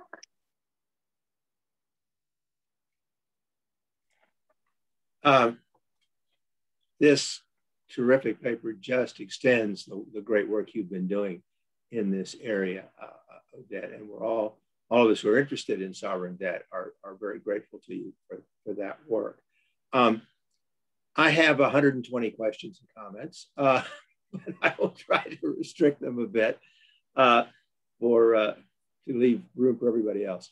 One question I want to ask you it's outside of your paper, although you mentioned it briefly, and that is, how do you understand the supposedly secured obligations, such in the Belt and Road Initiative, where China supposedly has a security interest in a harbor for the money that it's advanced for the harbor reconstruction? What does that mean? I mean, I'm a litigator, and I think in terms of relief. You know, what can one do about that? Do we send in the gunboats again? Are we going to go back to the 19th century or what? That is such a good question, right? So it's pretty clear that you're no longer supposed to send in gunboats, right? But how? So I mean, one question is, how could China actually enforce something like that, right? And also, how could one get out of it, right? If that were going to be something that you wanted to do, which some range of countries no doubt want to. In terms of enforcement, so I would be really surprised if at this point they went with gunboats, right? In part because of China and a number of the countries that are involved in some of that real kind of secured obligations, collateralized lending in the sovereign debt space have imperial histories on the other side, right? Yeah, and so that would be a real twist. And basically, they're saying, okay, forget it. We're no longer the leader of the anti-imperial developing country. So I think that that's unlikely to happen, and it would be a very fair challenge to say, okay, now you fully have gone imperial, right? You're out with the U.S. and the UK these days, right? But China continues to be one of the major lenders to these countries. And so as with so much lending, right, whether it is in a domestic corporate context and you're thinking about, you know, the secured party in possession type DIP lender going forward, or in the sovereign debt context, whoever is willing to lend most, and in some ways willing to lend most and ask the fewest questions, still has a great amount of power, right? And so I think that's part of what's going on. So even though the sort of heavy duty gunboat type diplomacy isn't present, we still have you on the hook.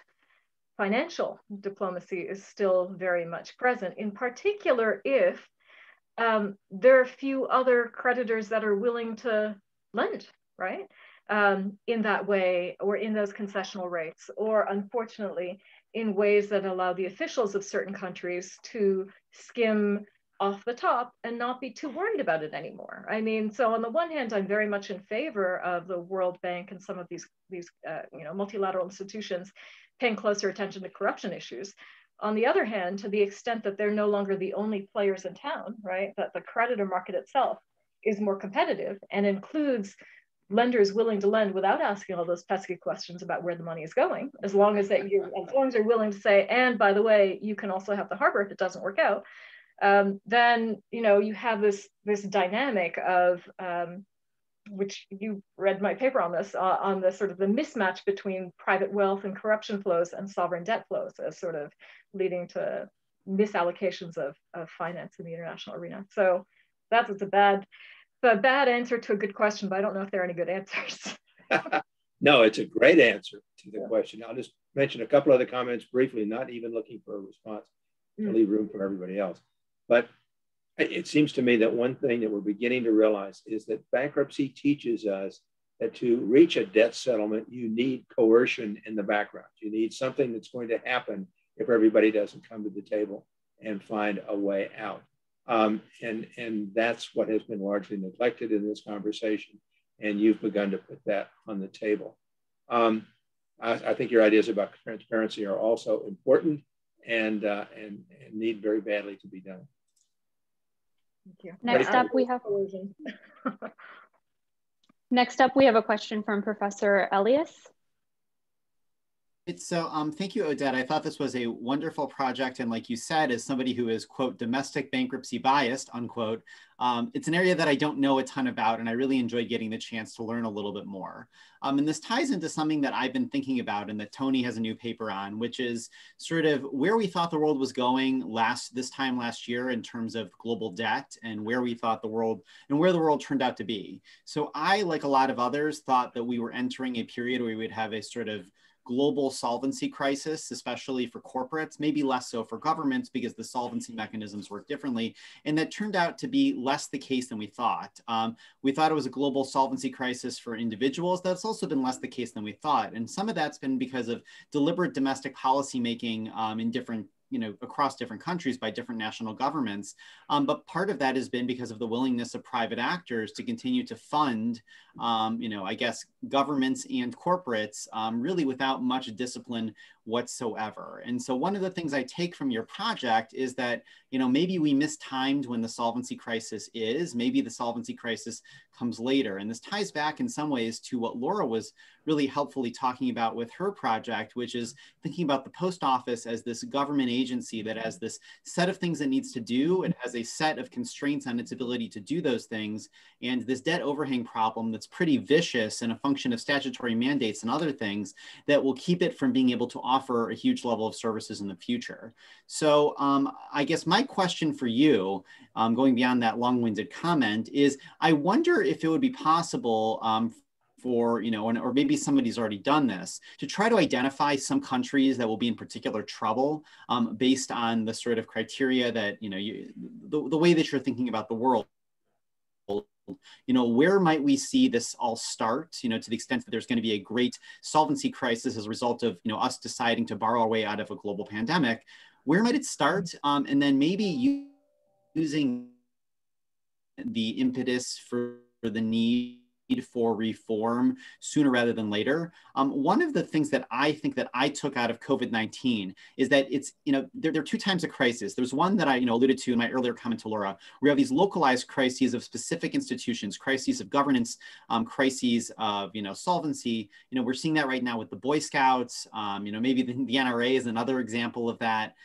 We saw it with the city of Detroit, where you have these big problems where they're localized, where there are political logjams. And I wonder if the problem that you're identifying is a problem that's so big that you can't really ring fence the carnage, and then it becomes, very hard to come up with new ideas in the moment and to exploit that sense of crisis to reach some great settlement that's really challenging. And maybe Puerto Rico is an example where they haven't made a ton of progress on, that country, I guess that territory's solvency crisis, despite the best efforts and talents of a lot of people. So I would just encourage you to continue to think about this. And, I guess my question is, do you have a sense of where, the fire might start and, what we might want to do to get in front of it? Yeah, in terms of where the fire might start, I mean, the fire was starting even before COVID in primarily sub-Saharan Africa, right?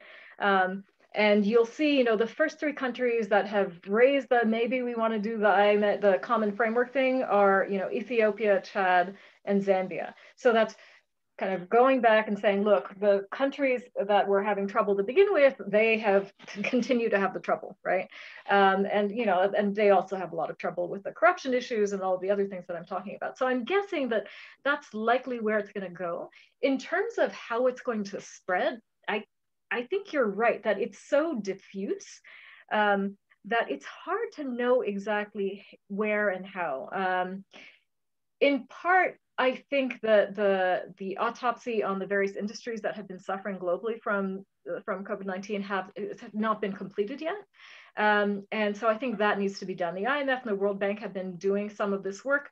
Some of the debt cancellation groups, including Jubilee and especially Eurodebt out of Europe, have done some of these studies. And so I think that that's something that you want to pay attention to. A lot of it also kind of depends not just on the sort of the debt and the finance element, but there's a whole discussion right now about trade, right? The USTR's office now has, Brad Suster's just joined as special counselor, and he's very interested in issues of sort of tax justice and that kind of thing as well. And so that could have these types of, that could have implications for the types of things that you're thinking about too. So I think it's hard to know. I'm guessing sub-Saharan Africa because that's sort of where it's starting, but it could spread or not. It's hard to know. But yeah, thank you. Thank you so much, Professor Lanau, for your presentation. We will now be moving on to Professors Casey and Macy. Great, thank you, Vera. So I'm Tony Casey. My colleague Josh Macy's on, but he'll probably jump in the Q&A. So here, I'll put my slides on. Sorry about that. Okay, so, sorry, 1 second. All right, so in this paper, Josh and I kind of jump into the discussion, the longstanding discussion on venue reform. And what we want to do is highlight some, what we'll say is, kind of shortfallings in the current venue reform proposals, and then propose principles and alternatives of our own. So we have kind of a high level, big picture reform proposal that focuses on 2 principles. And then in this, we also importantly introduce the considerations of global forum shopping into venue reform. And what we want to talk about that is we think it's really important and has been kind of discussed much less than other areas of venue reform, is the impact of global forum shopping has been less front and center. All right, so before I start into the substance, I think I should give two kind of definitional starting points. We use venue and forum very particularly, kind of the way you hear them often in the civil procedure context. In the bankruptcy context, you often hear them used interchangeably, but we want to use venue to mean the choice of a court within a legal system. So if you're choosing between the Southern District of New York versus the Southern District of Texas, that's a venue decision. Forum we use to mean the choice of a system. So if you're deciding between courts in the United States or courts in Singapore, that's a forum decision. And so because those decisions are different but related, we want to have different terms to refer to them. All right, so with that definitional baseline, here are two principles of reform. We suggest that the first and foremost, whenever you can, the way to solve venue and forum shopping is to resolve substantive inconsistencies that drive some of that shopping. And the reason for that is often the worst forum or venue shopping is the one that's shopping for an inconsistent law in one place or another. Now that only goes so far, and I'll talk about why. And then the next step is to put in place a mechanism for pre-commitment to, and what we'll talk about is pre-commitment to the method of choosing the venue or forum. And that'll be very important to getting the optimal solution to venue and forum reform. All right. So why is this an issue, and why do we kind of talk about it now? As I think many of you know, venue reform has been a topic for quite a while. It's gained traction in recent years, and it's kind of always a political hot potato, but it may, at any point may be something that actually moves forward. And so we want to think about what that should look like. And as I'll talk about a little later, global forum shopping is on the rise, and we do think that affects things significantly. So so we have a few starting points that I want to kind of set out there that inform where we end up. So first, we are of the view that domestic venue shopping does occur. We think that's uncontroversial and somewhat undeniable. And by that, I mean, lawyers will shop for the venue that is most beneficial to their client. Anyone who has practiced knows that that's a key consideration that lawyers have. And there's nothing wrong with that. It's like, that's what lawyers are supposed to do. The best court for your client, if you have a choice between two courts, you will make that choice. Now, there's nothing wrong with a lawyer doing that. There may or may not be issues with the system allowing that. I'll come back to that. In bankruptcy, that choice is especially broad. And on the slide there, you see the bankruptcy venue statute. So the debtor can file anywhere where the debtor has a domicile, residence, principal place of business, principal or location with principal assets, or anywhere where its affiliate is filed, and its affiliate being able to file in the places the affiliate has those things I listed. Importantly then, if you have one subsidiary incorporated somewhere, that'll be their domicile, the whole enterprise can file there. If you have one subsidiary with principal assets in one venue, the whole enterprise can file there. And that allows debtors to kind of create venue by moving assets or incorporation, and that becomes very broad. And so given this broad choice, the question becomes, is this a good thing or a bad thing? Now, as I said, our assumption is venue shopping does occur, but that is not the same as saying venue shopping is bad or venue shopping is good. It's also not the same as saying that judges are necessarily competing for cases and changing the law to get cases. We're a little skeptical on that story, which has been out there for a while. We're just saying lawyers do shop for venues. And some of that will be good and some of that will be bad.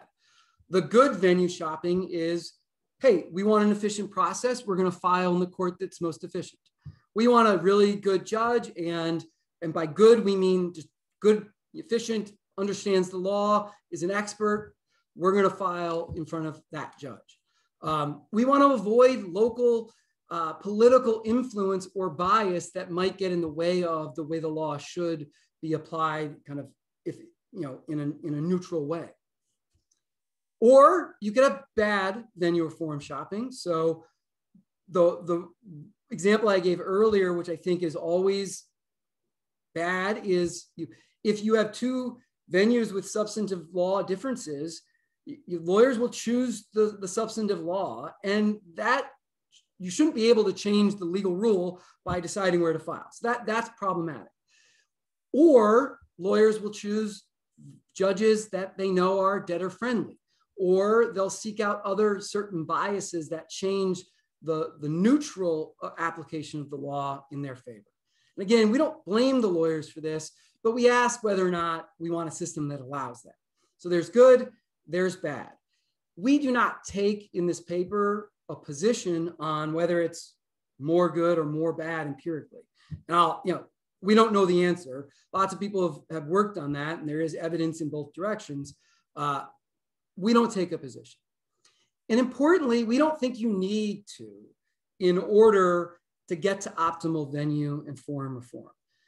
And so what we want to suggest is that regardless of whether or not it's mostly bad or mostly good, if you can reform in a way that eliminates the bad and increases or preserves the good, do it, right? And that's the optimal outcome either way. And we'll talk about how you might get there. Another bad aspect of venue shopping, and this would be that it creates unnecessary and wasteful costs. Now, here, this would apply for good or bad venue shopping. So let's say I'm trying to get the most efficient venue. If I have to spend money on economically meaningless transactions to secure the good venue, that's a waste. Now, if I want to get a venue for a bad reason, for bias, if I have to engage in economically meaningless transactions in order to secure that venue, that's also a waste. And we do see that in our system because venue is bundled with principal place of assets, bundled with principal place of business and state of incorporation. You then have to move your state of incorporation if you want a certain venue, or move your assets if you want a certain venue, move your principal place of business. And by bundling those, one decision will drive the other. Either the venue decision drives the location of assets or the assets drives the venue, and they're not meaningfully connected. There's no reason they should be connected. And to give an example of a wasteful transaction, this is an article noting that people, debtors, will open up an office in a certain town in order to get into a certain court. Again, we might want those debtors to be able to get into that court, but if that's true, we should let them get into the court without renting an office they don't need. So that's a form of cost that venue shopping has under our current system, regardless of whether it's good or bad. All right, so with these starting points, we want to propose optimal venue reform. As I said earlier, if you can reduce bad venue shopping and preserve good venue shopping, that's the best way to go. And when you're doing that, you also need to account for global forum shopping. I've mentioned that a few times. What do I mean by that? So starting points on global forum shopping. Again, our views, empirically, we know global forum shopping happens. The idea here would be a debtor with assets in the US could file Chapter 11 in the United States, or because it has a connection to the United Kingdom, or because it can create a connection to the United Kingdom, can file or initiate proceedings in the United Kingdom or in Singapore. And then when it has a judgment, it can come back to the United States and seek recognition of the foreign judgment under Chapter 15.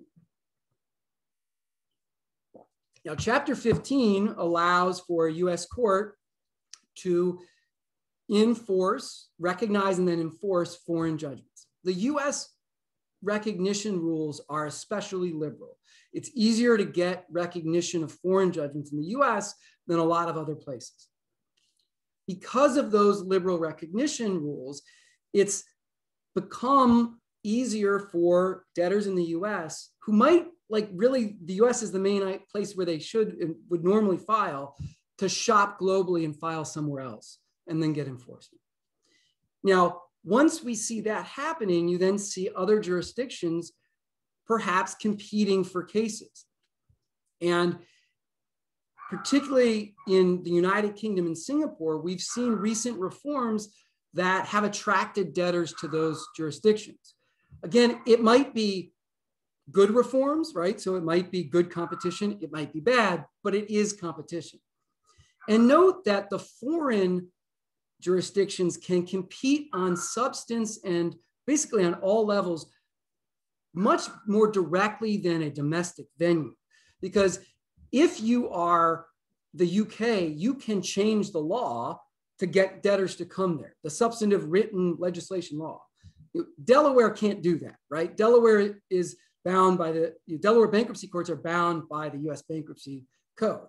There are ways to, theories about how judges may or may not, attract cases in their rulings, but they can't change the statute the way the United Kingdom and Singapore could. So competition is easier on that global front. And with Chapter 15 recognition, you go to the foreign country, you come back, you get recognition. Now, how does that interact with venue reform? Well, here's the current proposal that's been on the table for a while. It's, we're going to reform domestic venue by saying you no longer can file where you're incorporated, and you no longer can file based on a subsidiary's filing, right? You have to go to your principal place of business, and if you want to have an affiliate, it's got to be your parent affiliate. If that reform is enacted, right, it will push cases, large cases at least, abroad, right? If your debtor was choosing to file in a US venue that it liked, one particular district, and the venue reform now says you can't file in that particular district anymore, the benefit of Chapter 11 to you has gone down, or the relative costs have gone up because you have to go to a venue you might not have chosen, which means that all else equal, the foreign jurisdiction, and I use the UK and Singapore because they're very common and the trend has been that they've been attractive. Singapore becomes more attractive than the US if you now have had certain kind of avenues cut off. And to give an example, Singapore 1 or 2 years ago had a court opinion where they allowed roll-ups in DIP financing. So I think most of you probably know what roll-ups are, but it is a secured creditor-friendly provision in debtor possession financing. The debtor might want to give a roll-up because they want to get the financing in place. Some jurisdictions allow it, some don't. Some have very kind of tight restrictions on it. When Singapore said we're going to allow roll-ups, they cited to and basically followed New York precedent. So now you want to roll your debtor, you need a roll-up in your debtor in possession financing, you file in New York. Let's say venue reform says you can't file in New York anymore. You have to file in a different US venue. That doesn't allow roll-up. Well, now Singapore looks very attractive, right? Because it allows roll-ups under the same terms that New York did, and you can't go to New York, right? That's where venue reform could push debtors abroad. And of course, that's the exact opposite of what venue reform would want to do. You're getting cases farther from home, and you're giving these other forums an incentive to compete for cases by changing substantive law, which again, venue reform should want to do the opposite of. So that's the interaction between the two. All right. So given that baseline, what do we do? What should venue reform look like? Our proposal has two parts to it. And the first is very straightforward. It's not new. That is, at the starting point should be, you should resolve substantive inconsistency that's driving venue shopping. Now, you can do that. The way to do it would be the Supreme Court resolves circuit splits, or Congress sees inconsistencies and makes the law clear. Some people say, wait, that's unrealistic. We're not going to be able to change how quickly the Supreme Court does things. Congress might not be trusted to solve those disputes. Maybe, but the truth is any venue reform relies on one institution to do something, and that institution is likely a court or a legislature. And so if we're talking about things they should or could do, this is the starting point. They should do this when possible. This doesn't solve all venue shopping. It reduces a certain type of bad venue shopping. It's basically neutral on global forum shopping, so it doesn't get to that part of the problem that we're talking about. And that is because you can't solve the inconsistencies in global bankruptcy law through domestic legislation. It's very hard to do that. There are ways that with recognition you might get there, but it's difficult. So the starting point is resolve inconsistencies whenever possible. That often won't be possible. That often won't be what's driving the venue shopping. And if it's the foreign issue, it's hard to do. So then we get to the more important part, to provide a mechanism for pre-commitment. Now, pre-commitment is not a new idea either, although we're going to have a new refinement to it that I'm going to talk about on the next slide. The existing kind of main proposal out there in the literature comes from Bob Rasmussen and Randall Thomas. So they suggested about 20 years ago, we should allow debtors to pre-commit to the venue of their choice. The reason that is beneficial is it changes the moment in which you select venue. You're not selecting venue when litigation is already started, when you know which law it is this bankruptcy is going to turn on. And you're doing it before creditors engage in the relationship with the debtor.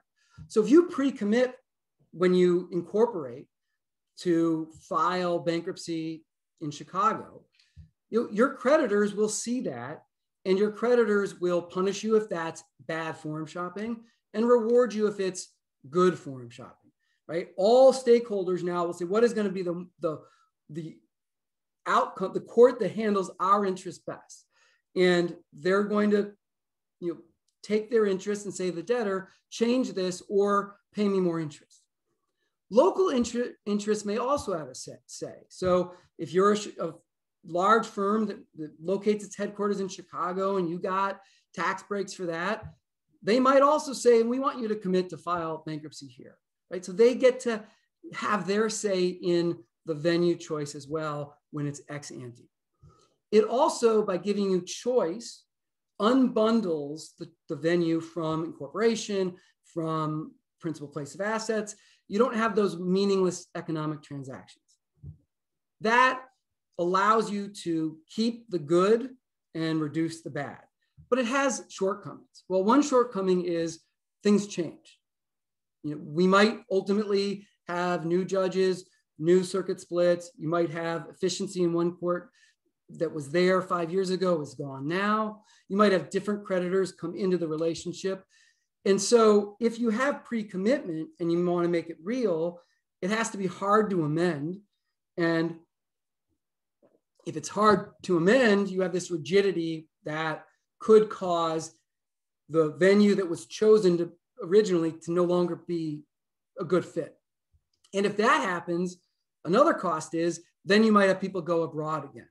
Because if you commit and the US law allows you to commit and you want to get out of that commitment, well, go to Singapore, right? As long as if Singapore doesn't enforce that commitment, maybe they will, maybe they won't. But if they don't, maybe some less trustworthy foreign jurisdiction that's really not competing on excellence, but just trying to get debtors to come there might say, yeah, we're going to ignore that pre-commitment. So we don't quite get the perfect solution. We also don't get a solution for non-adjusting creditors. Now, it's very hard to get a solution that helps non-adjusting creditors, ones who don't deal with the debtor in the marketplace. So their version doesn't get to it. The beginning of our version won't get to it, but I'll talk about a tentative proposal there. All right, so how do we refine this? How do we get a better solution? It's small, but important. you allow the debtor to commit not to venue, but to the choice mechanism for venue. And here the debtor says, maybe it's always Delaware, period, end. Because the creditors that we are dealing with now have priced in the possible rigidity and said it's not that big a deal. Or we, the debtor, always get to choose because they trust us, or we're paying a high interest rate for that. Or always Delaware, but if 70% of the creditors vote otherwise, then we move, right? Give them the choice. We could let a neutral referee decide. You could flip a coin. However you want, the debtor can pre-commit to the mechanism ahead of time. Now that commitment needs to include in it any ways you might or might not amend the rules, which likely, if it's 70% of creditors can move venue, then you would need at least 70% of creditors to change that rule as well. Why is that beneficial? Well, just like Rasmussen and Thomas, it's a market solution. The creditors will put pressure on the debtor when they make bad venue choices, like competing for the managerial reasons. They'll reward them when they make good venue choices, competing for efficiency or expertise. It minimizes that rigidity because the stakeholders are negotiating about the rules for change, and they'll know better than a legislature ex ante where the likely rigidity problems are, where holdup is likely to occur. It's a total unbundling. You're not saying venue's tied to an office. You're not saying venue's tied to state of incorporation. So in that sense, it increases venue choice, but it reduces the ability to make bad venue competition, to shop for substantive law that hurts creditors, to shop for debtor-biased judges. All right. It may also reduce global forum shopping because you can include in the provision to say, hey, maybe we'll choose a forum that's the UK. Now, just like the Rasmussen and Thomas, the foreign forums might not enforce that. And so on the negative side, at the bottom of the slide, I note you can't completely solve global forum shopping. Nothing really can, but you can reduce it. And again, we don't solve with the way I've given it so far, the non-adjusting creditor problem. Now, to those last 2 points, in the paper, we discuss ways to maybe get around them. Now, we're more tentative on these, and we'd love to hear people's thoughts on them in particular. So you could tweak recognition rules a little bit to solve these on the margin. So for example, you could say that Chapter 15 recognition is broad unless you violated a venue selection mechanism in order to select that global forum, right? If that violation is there, then we might have a thumb on the scale against recognition. Now, we're hesitant here because that could really kind of get in the way of the flow of cross-border insolvency.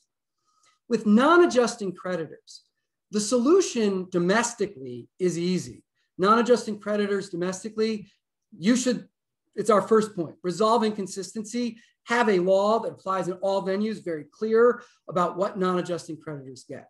Right? We don't have that, but I think almost everyone in this call has thought about that. And I think there's a pretty general view that non-adjusting creditors are a problem that other solutions don't solve. A substantive rule that just solves that is the way to go. And uniformity across venues would be the obvious solution to shopping based on that. Venue shopping. With global forum shopping, it's harder again. You might tweak the recognition rule. And the way to do that would be to say something like, we have our liberal recognition of foreign judgments, but like any comity rules and recognition rules, there's a public policy exception. If the foreign proceedings violate US public policy, we now might not recognize. You might input non-adjusting creditors as a form of domestic public policy. You can't choose a foreign forum that takes advantage of creditors who weren't part of the bargain, right? And if you do, you've got to make them whole on the side before you seek recognition. Again, we're tentative on this because it complicates cross-border insolvency in ways that are hard to fully kind of predict, and we're working through that. And again, I want to hear your thoughts on it. But that's one way to potentially get to those two problems. But even without those two tweaks, right? What we want to suggest is our proposal is, better than the current reform because it increases good venue shopping and decreases bad venue shopping, and accounts partially for global forum shopping. And it has less rigidity than the Thomas Rasmussen proposal, and it gets us better on global forum shopping even without those tweaks, and may allow us to add those tweaks to further reduce the global issues. All right, that is the proposal, and I will take questions. Thank you very much, Professor Casey. We're going to generally stick to the pattern that we have set to this point. We'll start with fellow panelists, but I will make a quick note that there is someone in the audience who has raised their hand, and we additionally have Professor Rasmussen here, so if he would like to speak, we'll happily recognize him also. But with that said, we will begin with Professor Westbrook. Well, Tony, really good paper, really interesting paper. I agree with much of what you say. I'm less clear about your solutions than I am about your statement of the problem. But the most valuable contribution, it seems to me, is to link domestic venue problems with international venue problems. That's a really important link, and one that has not been adequately discussed. We did have a large symposium at Texas about a month ago. Texas International Law Journal did a symposium on the competition worldwide for large bankruptcy cases. And that's just a really important part of the overall venue problem. And you're quite right, of course, that it can't be increasingly, at least for large companies, the domestic venue problem can't be separated from the international one. At places in your paper, you seem to deal with, or seem to assume that under Chapter 15, recognition is a given. And I think that's not true. A case like Petro illustrates that that's not true. There's a large amount of recognition that happens because there's no one around sufficiently sophisticated to object, but we certainly could have had a rule that actually takes your non-adjusting creditor rule and goes a step farther and says that if a company should have filed its main proceeding in the United States, we will not enforce a resulting bankruptcy judgment or bankruptcy procedures in other countries for that country. Something like reciprocity with London, for example, would make that work very well. Although, of course, it would not work for sun-kissed bankruptcy havens.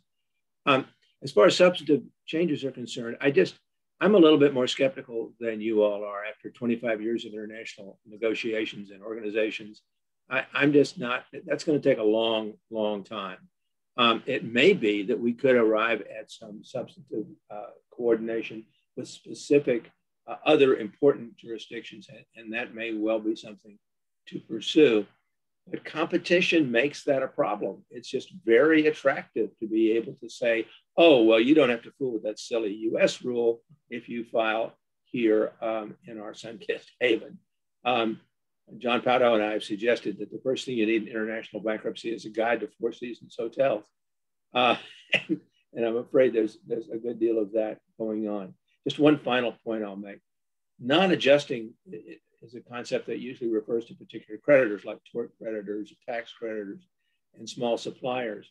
But on the other hand, it's also not clear, I think, from the evidence, and nobody's done this study to show us the extent to which a relatively distant factor like bankruptcy choice of venue, for God's sakes, which will seem arcane to many investors, actually gets priced into and therefore produces the necessary market competition when something like that is put into a charter. So I think that's another area that we really have to think about carefully.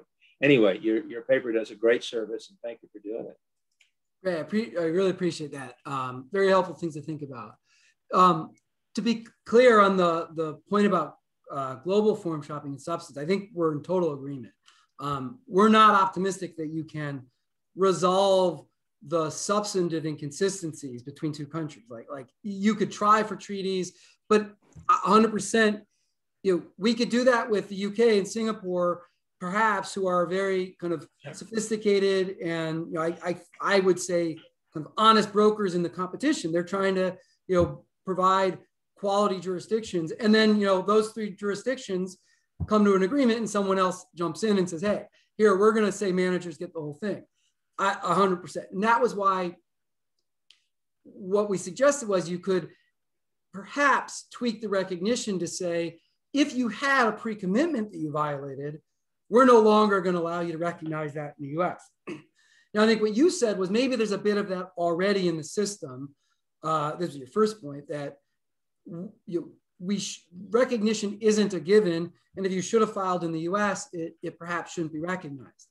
Vitro is an example, although, I mean, the court kind of goes out of its way to say, the reason we're not recognizing is you included this insider voting, which was more about the substance than the choice of where you file. Right. And there are lots of examples, but you're 100% right. There are lots of examples of kind of tenuous links being recognized, but you're right that it might be because no one really objected so much. I think our point would be, if no one's objecting, that's not so bad. The rule should look closely when it's a non-adjusting creditor who's losing out, or if you're violating a forum choice provision to get there. And then, one objecting creditor might be enough to get the non-recognition that you say users might exist already, but we agree should exist in a world where we have that reform. Yeah, I think Josh wants to very quickly to add to that. I took it that one of Jay's points was that empirically we don't always get recognition, so our hawkishness might be overstated. And I don't think, at least I don't think that sort of resolves my concerns in any way, because if it is, I think there are two scenarios. One, you can liberally forum shop, in which case empirically what we're concerned about, I think, is right. Scenario two is that the United States starts becoming more attentive to protecting its own bankruptcies, in which case I think you can expect reciprocal behavior, which is problematic in its own right. And so, you see this in tax cases, and I don't see what would be unique about bankruptcy that would, I think, prevent territories and regions from protecting their own bankruptcies. And that could lead to splintering and territorialism that would itself be problematic. Indeed. And one last, just on the non-adjusting creditor point, I also agree with you there. We kind of made a point of not defining non-adjusting creditors because I think that's a separate question, right? So to the extent, whoever's making the policy defines someone as non-adjusting creditors, here's how you treat them that way. And I think everyone agrees tort victims are non-adjusting creditors. Then small vendors, it gets a little more complicated the further you go. Whatever your definition would be, that's, there's a long literature on that, would feed into the, okay, here's the rule for how we think about them in this system. Do I call on the next person? I guess, George. Tony and Joshua, it's a very nice paper and a very elegant proposal, and I like how it builds on the Rasmussen Thomas suggestion. So my question actually goes to the relationship between scholars and practice. So as you said, it's been 15 years or more since they made that suggestion. Has anybody adopted that suggestion? And if not, why not? And if not, what makes you think that yours is going to be any more attractive to them? Is it just a question of getting out there and marketing, or is there some other source of resistance? Because I'm among the most guilty of this, but we have to be careful about throwing out proposals that no one's going to adopt without sort of thinking a little bit or projecting a little bit about that. I know that's an unfair question, but I'll throw it out there. It is fair, in some people read drafts and came at it from a different angle of, do you really think your point about the Supreme Court, they're ever going to get bankruptcy right, or they're ever going to resolve splits? And one of my responses, well, that might be more likely than venue reform from Congress. And, ultimately then you're saying, all right, like perhaps it's, the Supreme Court isn't going to be very efficient resolving splits. Perhaps the venue reform that Bob and Randall proposed isn't going to happen. Although, the other venue reform proposal, the one on the table, has also been out there for a while and hasn't happened. As it gains traction, I imagine there's a point at which Congress just says, all right, we're debating it now, and it actually could happen. And you want to have your proposals out there for that moment, right? And I think we've seen that over time, like the small business bankruptcy reforms, right? Like 20 years ago, someone might say, well, you're never going to talk about priority. You guys can write about it. You're never going to get out of absolute priority. Well, there was a moment when for small businesses, they said, all right, we're going to think about it. And those topics and ideas were on the table for that. And I that's the way I view the paper, is like, we're academics, we get ideas out there. How you get it through Congress is not necessarily my job, but I think this is as likely as any other venue proposal to be seriously considered. My question, Tony, is not about Congress, it's about private parties. Do you think that they're going to put this in their charters or what have you? Because presumably they're not the same frictions with private parties. Oh, I see. I thought you were saying a law to specifically provide for it. No, I'm thinking to the extent that your proposal is, hey, put this in your charter, the way that Bob and Randy said, put it in your charter. And we haven't seen, to my knowledge, many companies pick that up. So what makes you think that they're more likely to pick yours up? Well, there is, so I think when they wrote, it was unclear whether it without legal change was legal. We have seen in Delaware, not bankruptcy, charters now with venue selection provisions, and the Delaware Supreme Court has said, we're going to enforce those. I suppose it's an open question whether if it ever the federal court could say, no, you can't, but they haven't done that.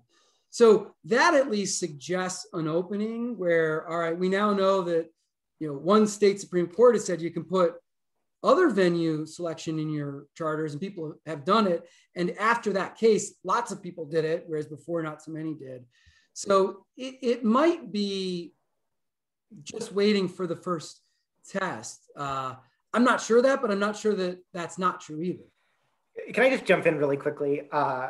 Two things. One, I think compared to the Thomas Rasmussen proposal, one thing is that's a sticky proposal. There are costs to doing it, and in that you have you're less discretion to revise ex post.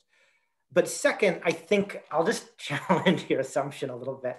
I think even if no one ever adopts this, it's useful to know, assuming, and I say this obviously sarcastically, that ours is the platonic ideal of venue and forum reform. It's then a good metric based on which to judge other existing venue and forum rules. And so it's still, I think, empirically and epistemically useful, even if no one ever does it. But you're absolutely right. We talked to a bankruptcy judge and we asked about our proposal, and he said, oh, it's just academic jumbo mumbo or something. So I guess, Jared. Very quickly, because I want to give Bob a chance to speak. I see he has his hand up in the audience. But I would actually be somewhat more bullish than George that something like this is possible, because one of the things that the recent emergence of the Southern District of Texas as a major bankruptcy destination teaches us is that you really only need to get like one person at Kirkland & Ellis to decide this is a good idea. And then all of a sudden, it's a really good idea. So I think it's an exciting proposal. All right. Great, thanks. Judge Bonifel.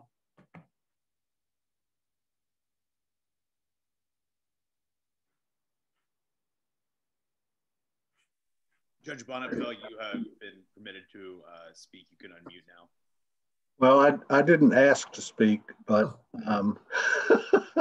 someone said you were in the queue. Sorry.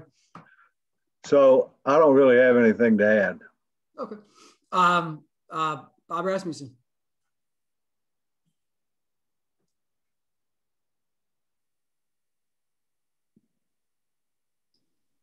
Okay, hey guys, great paper. Any paper that cites me is by definition a great paper. Just as I said to you guys privately, I'll say it publicly. I love this proposal. I wish I had thought of it. So to the extent that this changes what Randall and I thought about, it's all a change for the good. Substantively, and this came up a little bit of a comment that Josh said, there's a flavor here to the paper about what the United States should do in light of competition, what we should do to sort of make things better. Is that a little too parochial? You sort of, the paper's like, well, Singapore is out there being aggressive, UK's out there being aggressive. Is part of the message, and it's a little bit aside from the venue portion, should the US be affirmatively looking at this market? Not so much to, not only, ensure that American companies find the law attractive, but should Congress, in thinking about the bankruptcy code, have a broader purview and perhaps attract companies with minimal context in the United States to actually file for a chapter reorganization, take advantage of our restructuring community? Yeah, so I think this we strayed away from having from going deep into this question because it's hard and important, and we didn't want the paper to be twice as long. So the real issue, right, is this goes to race to the top, race to the bottom. Do we start saying, all right, we're going to try to compete on substance, but also on our willingness to take non-local cases and compete with the UK and compete with Singapore. And there's two forms of competition: to keep ours and to get theirs. And you might say half of it, not do half of it, don't do the other half. If we think substantively it's for the good, I'm all for it. But again, that's a hard question. I think the Chapter 16 proposals that are out there that look kind of like schemes of arrangement in the UK and Singapore might be viewed as a first step along those lines. And again, I agree, like we should be in that game if that game is making things better. And I'm hesitant to, without kind of modeling out, making a long paper, like say like, oh, it's always going to be race to the top, substantively in global forum shopping, or more to the top than the bottom. And I think as Jay suggested, like once we get in that, other jurisdictions that we might not like jump in, and then it's like, oh, what do we open up?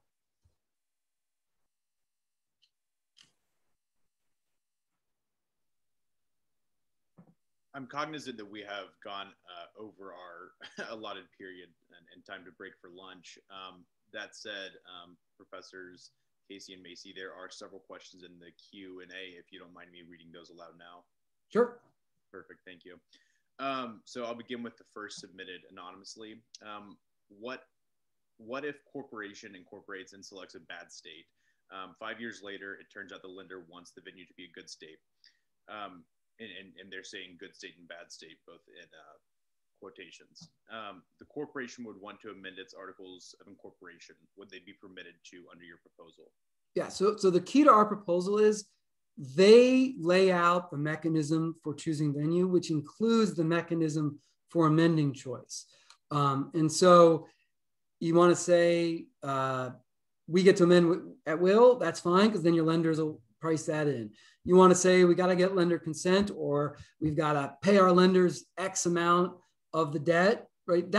It's all market controlled there. And the reason for that, and this was the refinement on Bob's idea, was you got to set an amendment rule. And just like we trust the market for setting the venue rule, we would trust the market for setting the amendment rule. The next question from the attendees is, it seems to me that a federal law would have to require venue specification and charter that states would have to follow, together with a default rule if no venue specification exists. Yeah, I think you would need a default rule. If you say you can choose, you'd need to say, if you don't choose, here's the rule. And that, like, I think for us, that could be you could use the new venue reform proposal. You could use the old version. I don't have a strong view on that. I'd rather it be unbundled from other things. So it might just be like, you find something that the debtor's unlikely to change ex ante. if you're going by the default rule, choose something that's hard to change, because we want you to use the pre-commitment, not ex post change of the default. It's kind of interesting too to game out, like if you make it everyone, if you use existing proposals and parties hate it, it might actually increase people's willingness to use our pre-commitment. Whereas if you send them to a really, if everyone goes to Delaware, maybe you'd reduce incentives to pre-commit. Yeah. Like so thinking about what the ideal default is if you want to push for our proposal, maybe you should send everyone to West Virginia or something. The final comment in the Q&A, I think responds to a point made regarding the race to the top or bottom, and says that the direction of the race may depend on whether one is a debtor or creditor. So I don't view it that way, right? So I think like any given party will. When we talk to the top or the bottom, it's to objectively better procedures or rules or substantive law. And so, for example, if a judge is efficient without changing the law, just getting things done quicker, that's good. And if you happen to be a creditor who wants to throw a wrench in everything, you'll view that as bad. But from a social value, that's good, right? Efficiency that gets the law right quickly is good. Efficiency that gets the law wrong could be bad, right? Then it's a balance. And so when we talk top or bottom, it's like kind of from a Rawlsian social welfare point of view, are they doing something that gets the law wrong or has a bias in it? That's to the bottom. Are they doing something that just perfects the law as we ideally want it? That's a race to the top, and that's the way we talk about. That's the way people in the we're borrowing this idea from the incorporation literature. People, do you incorporate in Delaware? Is it a race to the bottom or the top?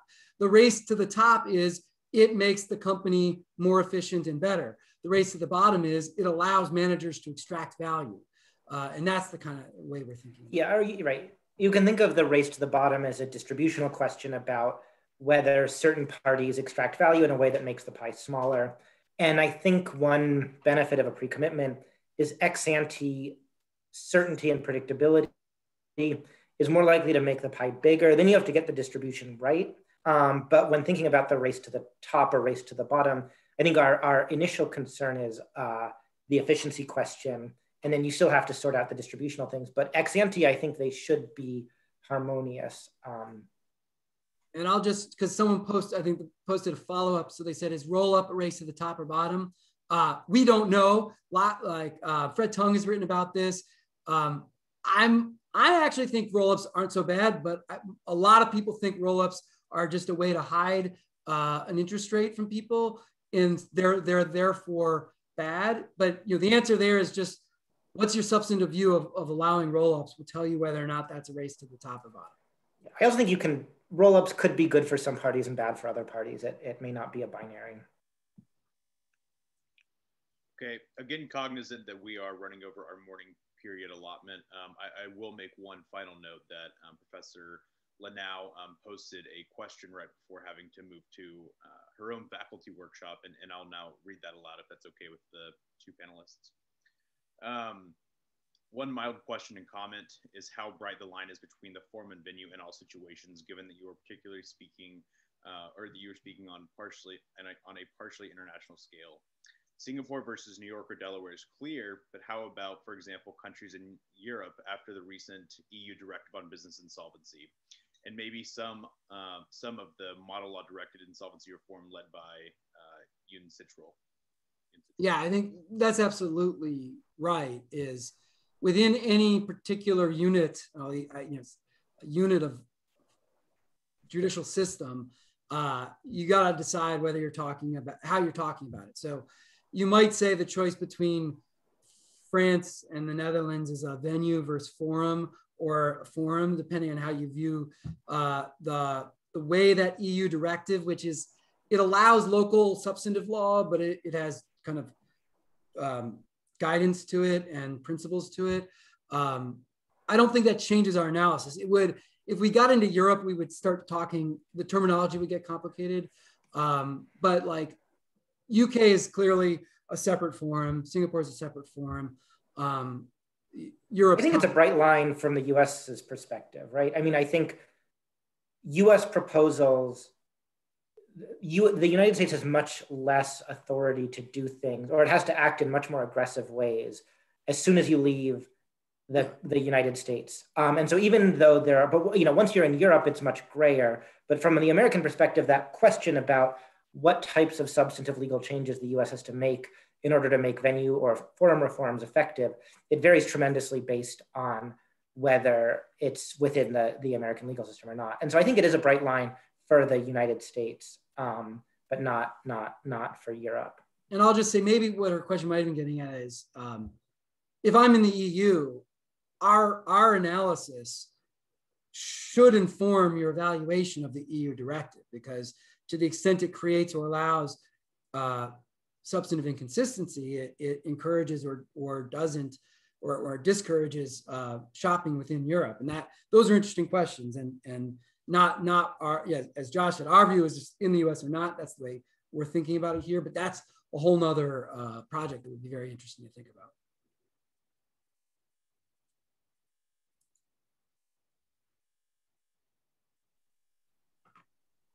Thank you both very much for taking the additional question and answer time. At this time, we will go ahead and break for lunch. Attendees, you can feel free to join, panelists and attendees rather, you can feel free to join back around 1:30.